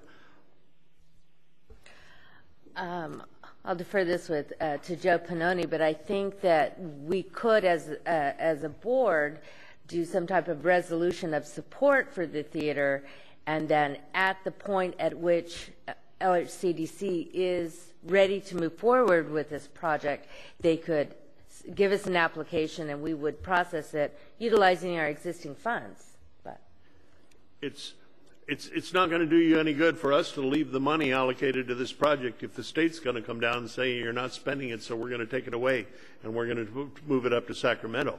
You lose it anyway. And if we can spend it, that's my understanding of the report that was given to us tonight. It's a funds preservation issue more than any indication of lack of support of the theater project. So I just wanted to see if I understood that part of your report. Let's Mr. Lingle, you had your light on, and then Mr. Durham. Thank you. I believe that by us pulling this money out of the support of LHCDC and the theater project would send a message to developers. It was indicated that yes, the money may become vulnerable to the state, but I don't think it's going to become vulnerable in the next 60 to 90 days. I don't know if Ms. Warnstrom has an idea of possibly how much longer they'd need the support of the city, but I'd hate to see this money pulled or taken away from the theater project right now and send a message to the developers. This, as Ms. Warnstrom indicated or mentioned, that this is the linchpin. This is the center of our redevelopment, and we're looking at whatever we can do to revitalize the downtown area. I'd just be against taking the $750,000 away from the theater at this time if there is any hope of getting a developer in there. We've been waiting this long, and I hate to rub salt in wounds, but we've been waiting a long time for other projects in the city as well that have not come to fruition. So a little bit longer on the theater project, I don't think is asking a lot, especially if there is someone that they have. So I'm going to be supporting leaving that money in there for the theater project. Thank you, Mr. Lingle. Mr. Durham? Well, I'm a little disappointed in the community. People have come up and they've talked about how, staff has failed to support you. The message is sent out that we don't support the theater. Ms. Wortman, how many years has this loan been given? We initially, I think it was back in 2002, was the first loan to this project. And the redevelopment agency does have $700,000 invested in the theater at this point, as well as CDBG money, with no return on our investment at this point. So that goes back to my statement. I don't know how the community can say that staff and RDA department doesn't support the program. The monies, and I've been following this in staff for some time now, because it's come to my attention from citizens in the community talking about it, about the theater. The money's not being taken away. It's being reallocated so it can be used. There's still funding available for any and all projects concerning the theater. So, I agree with Councilman Lingle that 60, 90 days isn't a big deal. But I hope that when we come back, that the verbiage from the community is a little bit different than saying that staff doesn't support the project. Ms. Roget. I had a question of our Mr. Pannoni. Is there a time limit on when we should approve this budget? Yes. Yes. In order to have a budget, you need to have a budget approved by the July 1st. Otherwise, you don't have any existing budget to be able to operate under. Okay. Thank you. I tend to agree with Mr. Durham. As Ms. Wortman said, we have invested over $700,000 in this project over the last 9 years. And it has gone on, and Councilmember Lingle didn't want to rub any salt in any wounds about some other projects, but sometimes government, as I said and got quoted in the paper, runs very slowly. Ms. Wortman, you said that in 2 different funds, the historic preservation and restoration, would be available $685,000, and then in the Old Town Project Fund, $500,000. That's over $1 million that is available for the theater project when there's an application. That's what you said, right? Correct. And the funds are available to the theater. They just need to apply. Right. But if another organization were to also be able to utilize those funds for a project in Old Town, they would have the ability to use them also. Right. So July. What did you say? July 1st, right? Well, this is the meeting. We don't have another meeting to approve this budget. So the idea of continuing this discussion is moot. Can we adopt something like the continuing resolution that the federal government issues or whatever, allowing the salaries and the continuing O&M, routine O&M costs to continue to be paid out of the next year's budget, pending our resolution of a budget. Last year we didn't adopt a city budget until the 15th of July. So certainly the world's not going to come to an end if we don't adopt. We have a meeting on 2nd of July, is it? 5th. The 5th of July. I'd like to see us come back at that time with addressing the issues, trying to make sure that we don't do something that's going to undermine the attempts of the LHCDC to redo the theater, but at the same time, I think the lack of communication has gone both ways. If I may, through the chair, I would suggest that you get input from your financing folks in addition to the legal input.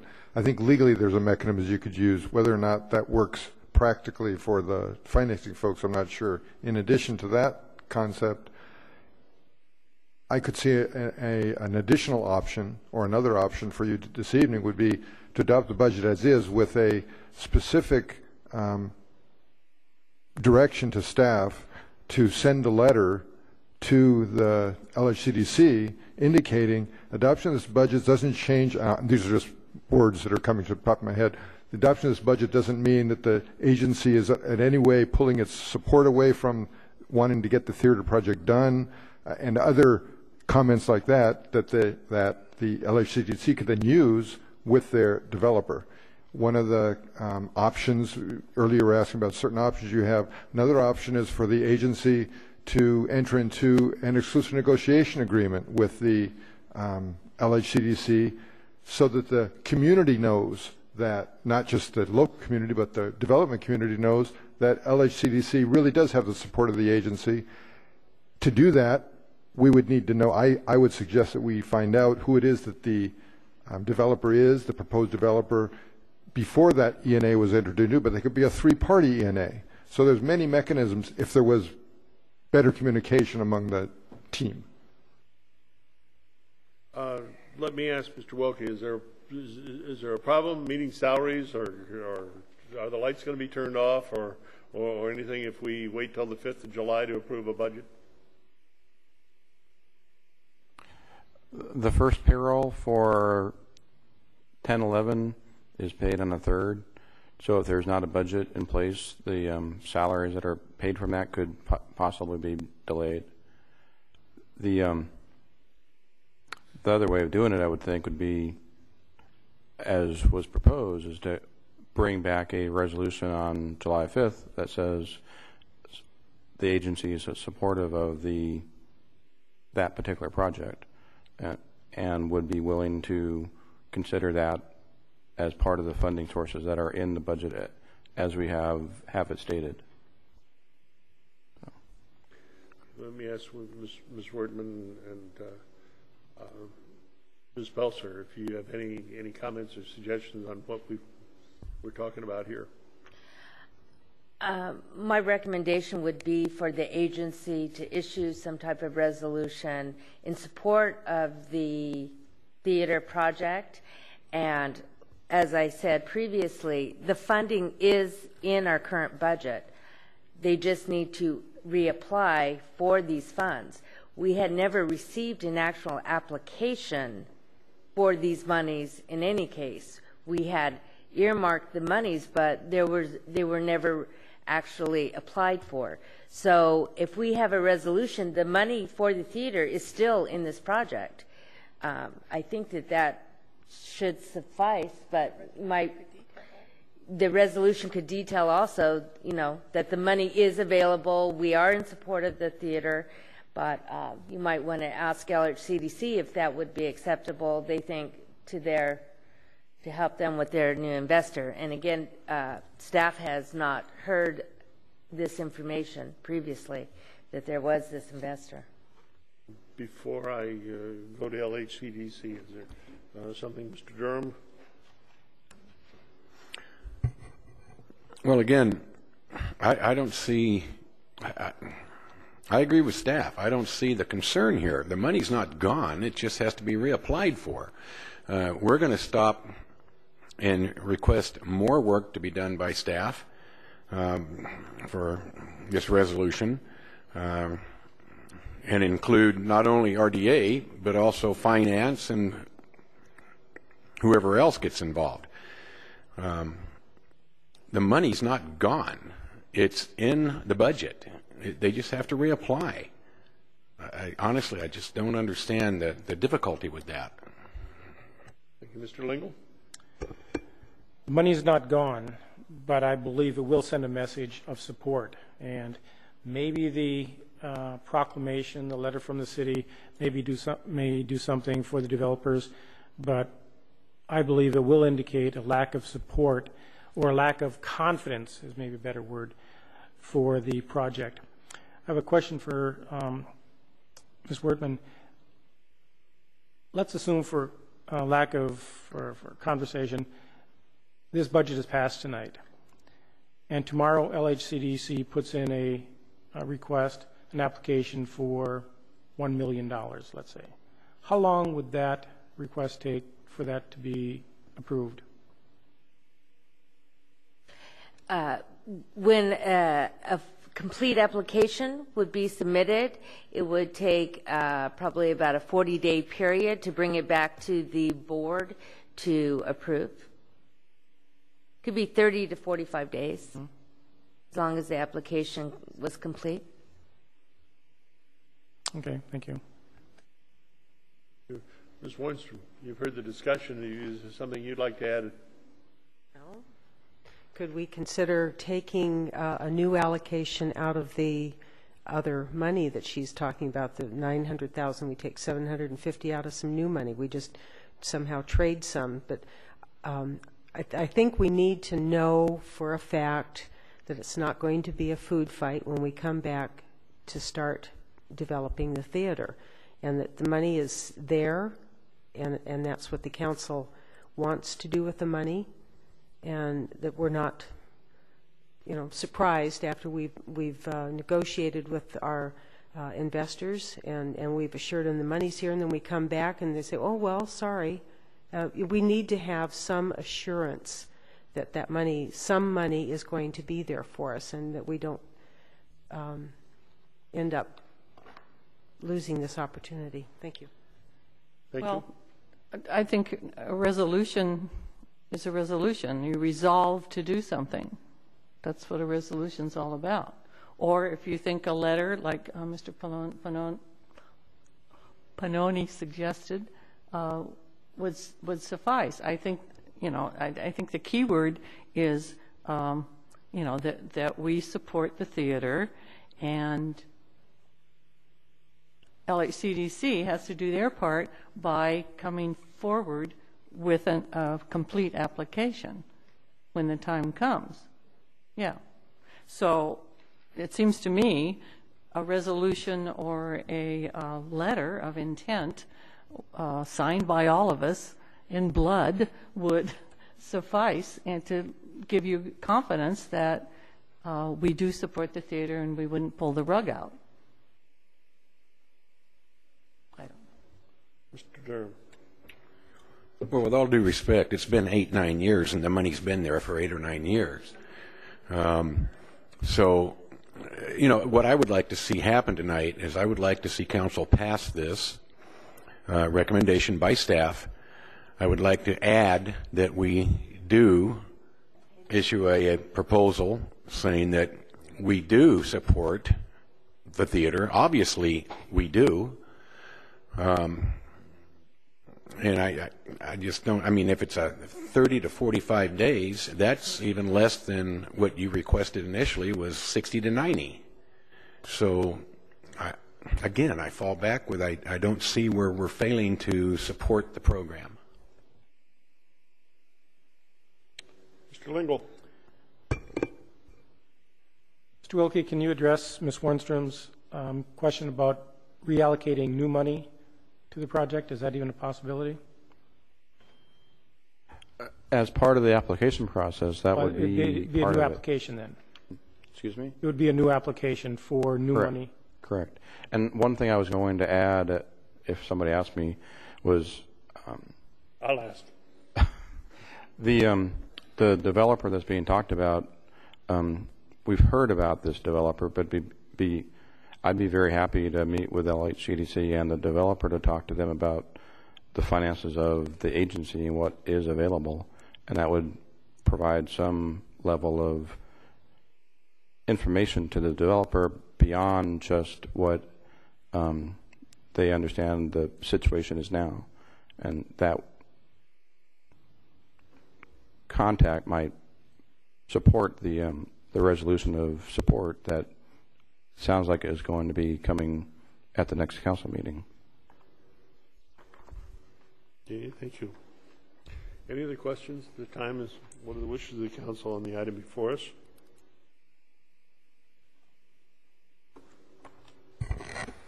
Well, I make the recommendation that we accept staff's recommendations and adopt the resolution. I don't know if this is appropriate, but I would still like to see something proposed or something in writing from us saying that we do, in fact, support the theater. But I'm not sure just how to go about that. Is that your motion, sir? That's correct. We've closed the public comment period now, Josie. I second that. We have a motion on the floor and a second to approve the budget presented to us tonight. Let's vote on that. It carries 3-1. I would hope that the best communications, effective communications, can be established. If there's anything that can be brought back, I would ask whether it's a resolution indicating support. I'd ask staff to try to have it for our first meeting in July to whatever gives whatever LHCDC thinks gives the best vote of confidence to the short of putting the money in a bag and handing it to them, but best vote of confidence on the project.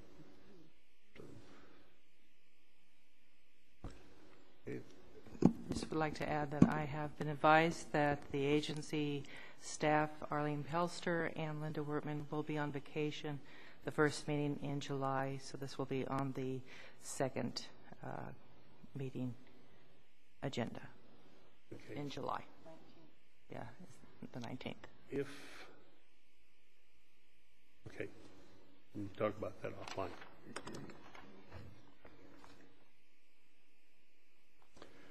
The next item on the agenda is the 2010-2011 Human Services Funding allocations. Ms. Barcelona, you want to introduce your staff member? Mr. Mayor and Council, Community Development Program Manager Dinah Lockhart will present on the approval of fiscal year 2010-2011 Human Services Funding allocations. Thank you. Good evening, Mayor and members of City Council. I'm here this evening to present to you the recommendations of our Human Service Commission for human service funding for fiscal year 2010-11. I would like to point out a correction on page 2, typo, page 2, second paragraph. It states on June 15th. That should actually read June 7th. That was the first Monday in June when the Commission met. The recommendations before you this evening are that the City Council should approve the fiscal year 2010-11 human service funding allocations, to approve new human services funding award criteria, and to authorize the City Administrator or her designee to sign memoranda of understanding with the Human Services agencies to distribute these funds. Just briefly, this year the City made available $172,367 in human service funding to local nonprofit agencies. This funding consists of CDBG Urban Consortium funds, CDBG Program Income funds.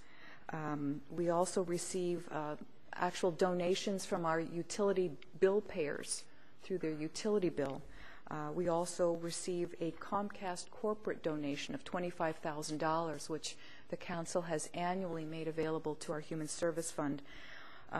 Also, I would like to highlight that we have two Lompoc citizens who contributed $1,020, these two individuals, for specific designation of funds. So all of those monies are very carefully reviewed and allocated by our 5-member Human Service Commission. We have one of our commissioners here this evening, Barbara Holt.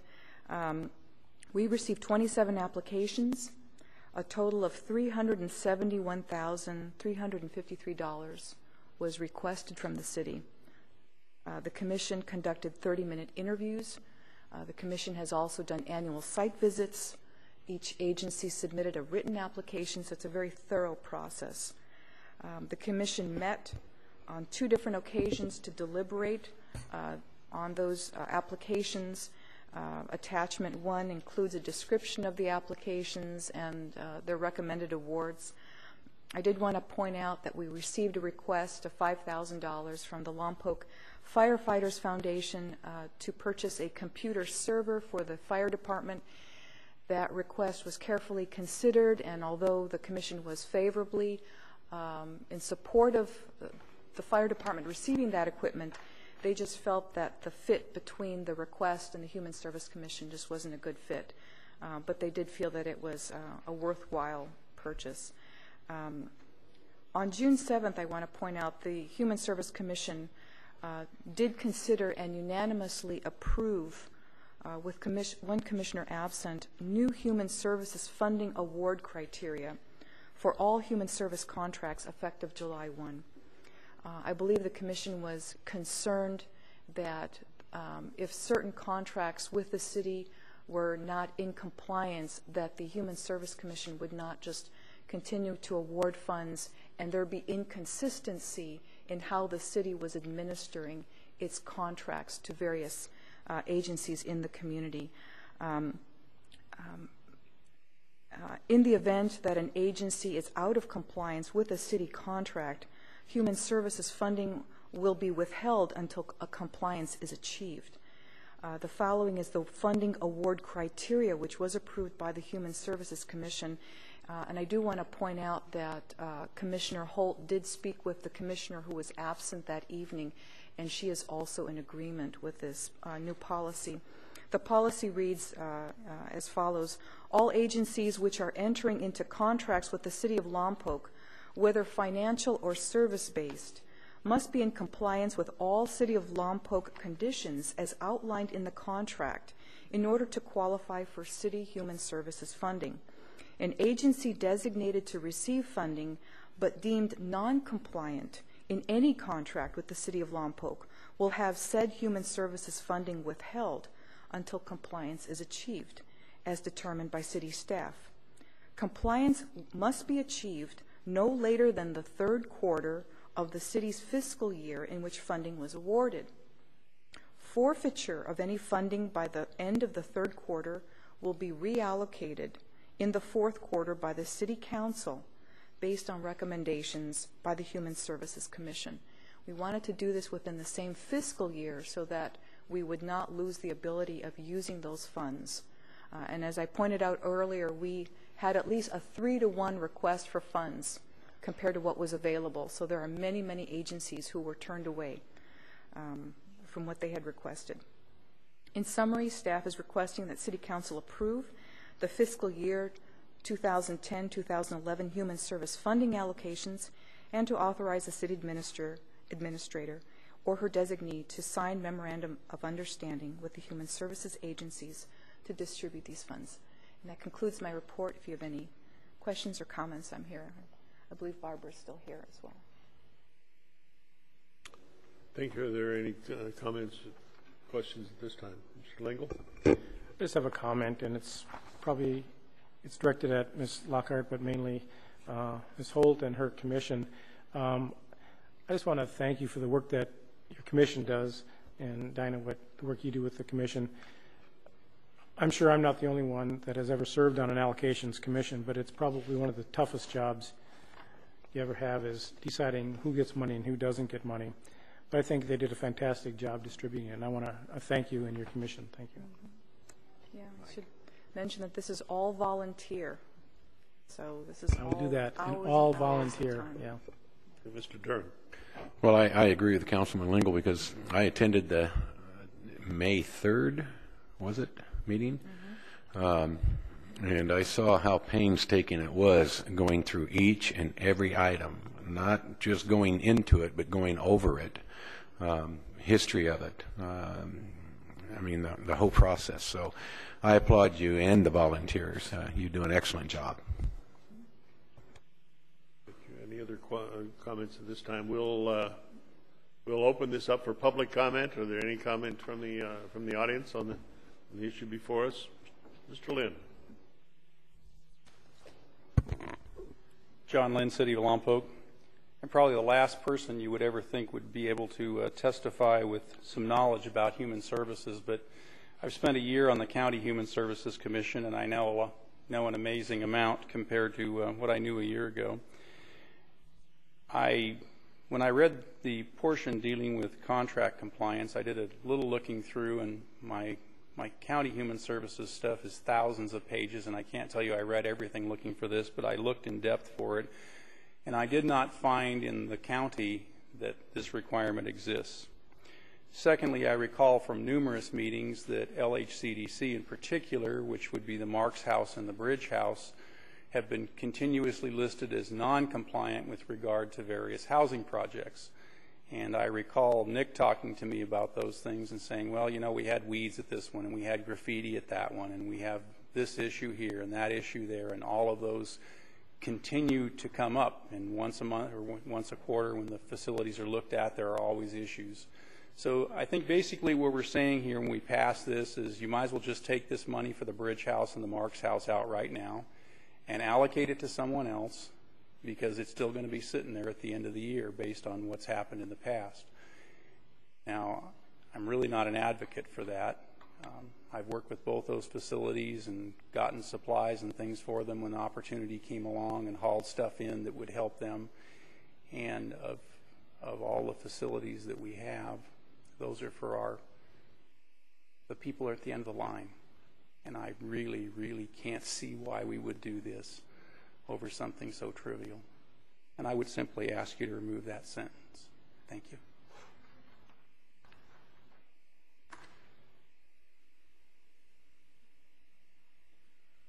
Good evening. I'm Steve Green. I'm with Transitions Mental Health Association, and I wanted to thank the mayor, the city council, and Human Services Commission for the grant that they gave us this year. Thank you. Thanks. Thank you, Mr. Green. Mayor and council people, I'm Barbara Holt, part of the Human Service Commission, and I would like to address Mr. Lynn and what he had to say regarding removing the Bridge House and the Marks House. Non-compliance has nothing to do with the way the building looks or what goes on there. Or one time we found gopher holes out of Bridge House because the kids couldn't play. That's not what we're talking about with non-compliance. We're talking about contracts within the city, that they're to perform something, not what we go out on a site visit and find. And I think, you know, there isn't a one of us on there that wants to see anything happen to the homeless type of shelters that we have. And to accuse that kind of a thing, I think is in poor taste. I'm sorry. Ms. Holt?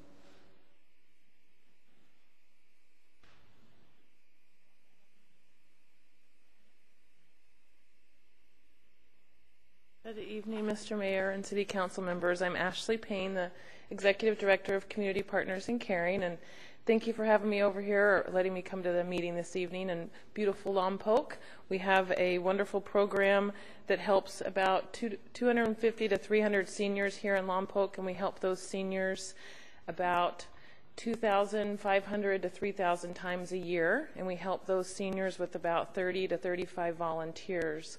And we are appreciative tonight of the award that you've provided to us, or that hopefully approve, with the CDBG funds and all the other funds that Ms. Lockhart mentioned as well. And I have a couple brochures here. If you'll take two of the pieces and pass them down, it tells you more about what we do as an agency in the area.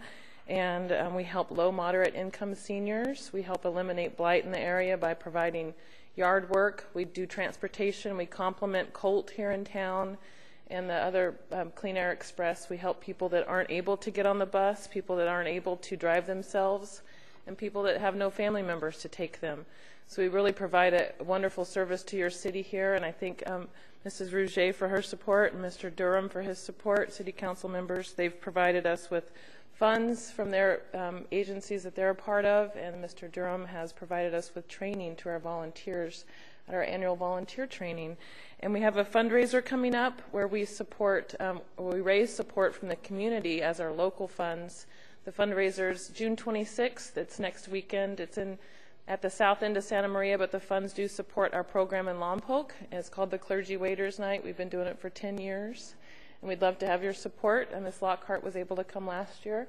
And we hope that you're able to support us this year. June 26th, Saturday evening at 5 o'clock. Where? At the Radisson. Radisson. Radisson. Sorry, forgot to mention that. And thank you again for your time and for all your volunteer efforts as well. Thank you, Ms. Payne.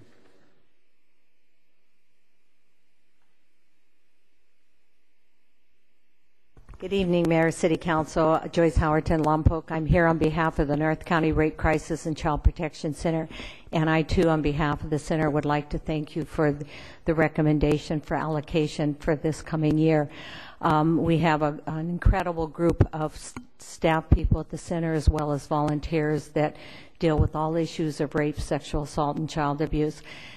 And it's a tremendous amount of work that gets done with people that are way underpaid, working very long hours because they care about this community. And I'd also just like to take the opportunity to say that on behalf of all the nonprofits that you've funded. You know, this city would not run without them, and so we really appreciate it. Thank you. Thank you, Ms. Howard. Is there anyone else who'd like to speak? We'll close public comment period. We'll bring this back to the City Council. I remember the times 10 years ago. I think Ms. Howerton remembers also when we would deal with this issue and the agencies would each come forward urging that the amount allocated to them be increased at the expense of someone else. I think it's a real tribute to the professional approach of the Human Services Commission, that they fairly assess the needs. They have requests 3 times as much money as they have to hand out, and the agencies thank us for the money rather than complain they didn't get a bigger share. So, Barbara, that you and your commission deserve an awful lot of kudos for the hard work you go through and establishing a system that is well respected. Ms. Rouget. Yeah, I also wanted to add my thanks. Thank you for the thanks. It's nice once in a while to get thanked for what we do. I know the Human Services Commission works very hard to keep everything fair, and they work. I've been to a couple of their meetings too, and the site visits and the time spent and the scheduling to make sure that everything that they're doing is in the right way. It's a very intensive commission, and I appreciate everything they do. And I wanted to thank Barbara also for all the time. She's been on the Human Services Commission for a long time. Anyway, it's nice, and I know the Human Services Commission wishes there was more money, and they could give more money to all the agencies. And as Ms. Howerton said, this town couldn't run with all these agencies and all these volunteers. So I think this is a really wonderful program, and I want to thank Ms. Lockhart for the time she puts in as staff support. So I think it's a very successful program, and thank you all. Mr. Legal. I'd like to make a motion to accept staff recommendations. I second that motion. And I, too, can't thank the volunteers enough in this community. We've had 2 committees here tonight represented, and they're all outstanding people. We have a motion before us. I'll speak to the motion. I don't favor any. I think it's entirely appropriate that we've established some accountability in here, and I don't favor deleting that that requirement from the recommendation. And that the motion was made to accept the recommendation, and I'm glad to hear that. We've got the item before us. Let's cast our vote. And that one passes 401. Concludes most of the business. Written communications. Do we have any to announce? None. Oral communications. We'll allow 2 minutes. Additional speakers. Someone wants to speak? Dulcie Sin. I would like to go back to what we had talked about before. I wanted to step up and say that when Ms. Wortman announced that it was in 2002 that the first loan was made to LHCDC for the theater, that was incorrect information. That was in 2006 when that first loan was made. And to clear up some of the concern about the sense that there's some adversarial relationship between staff and this organization out in the community. For over a year now, I've volunteered my time, and I have given so much professional help to this organization to help them pull through these very tough times. During that time, I have made it a point to speak with staff members as well as with board members, with their board, and with individuals up here individually, saying how important it was for us to work together. I went on a ride-along with the RDA staff to visit all of our low-income apartments and watch them take pictures of chalk graffiti on the sidewalk that we were cited for. I talked with them about the need to move forward and to have conversations. And yet, and I sat with Ms. Barcelona as soon as there was a rumor that there might be some outside investors coming in. And at that time, I talked about the need personally to say, how do we work together? How do we not play the gotcha game all the time, where, you know, all of a sudden we find out about a staff report where this organization is listed and no one picked up the phone, no one wrote an email, no one texted me, no one made that effort to reach out. You know, and at that time I said, we have some very important investors on the line here. Can't we work together now and show a united front and not show anything that would be adversarial? And, you know, I don't know how else to heal that. I think that we have to look forward and we have to move forward with this organization and the RDA agency and within the community as well. I have said before, and I'll say it again, this organization has reached out to the Santa Barbara Venture Partners, and and we've reached out to them, and we'll be going through a strategic planning process. We're looking at everything from our leadership to how we're working on projects to how we can bring about some workforce development in this community. And if you have something that you want to tell me about what we're not doing, I don't know how to call more. I don't know how to make myself more available to individuals. I don't know how to ask more often that before it comes to a public meeting, before it is a staff report, before it is unchangeable, how we could possibly work on it as a team, as individuals who care deeply about this community and move forward on it. And that's all I have to say. I thought I had been clear and upfront. I thought I had given my phone number, my cell number, my email, my Twitter, my Facebook, my everything to somebody. And to have this come up and not know when it's happening is very, very disappointing. And I think that's adversarial. Thank you, Sid. Does anyone else like to comment at this time?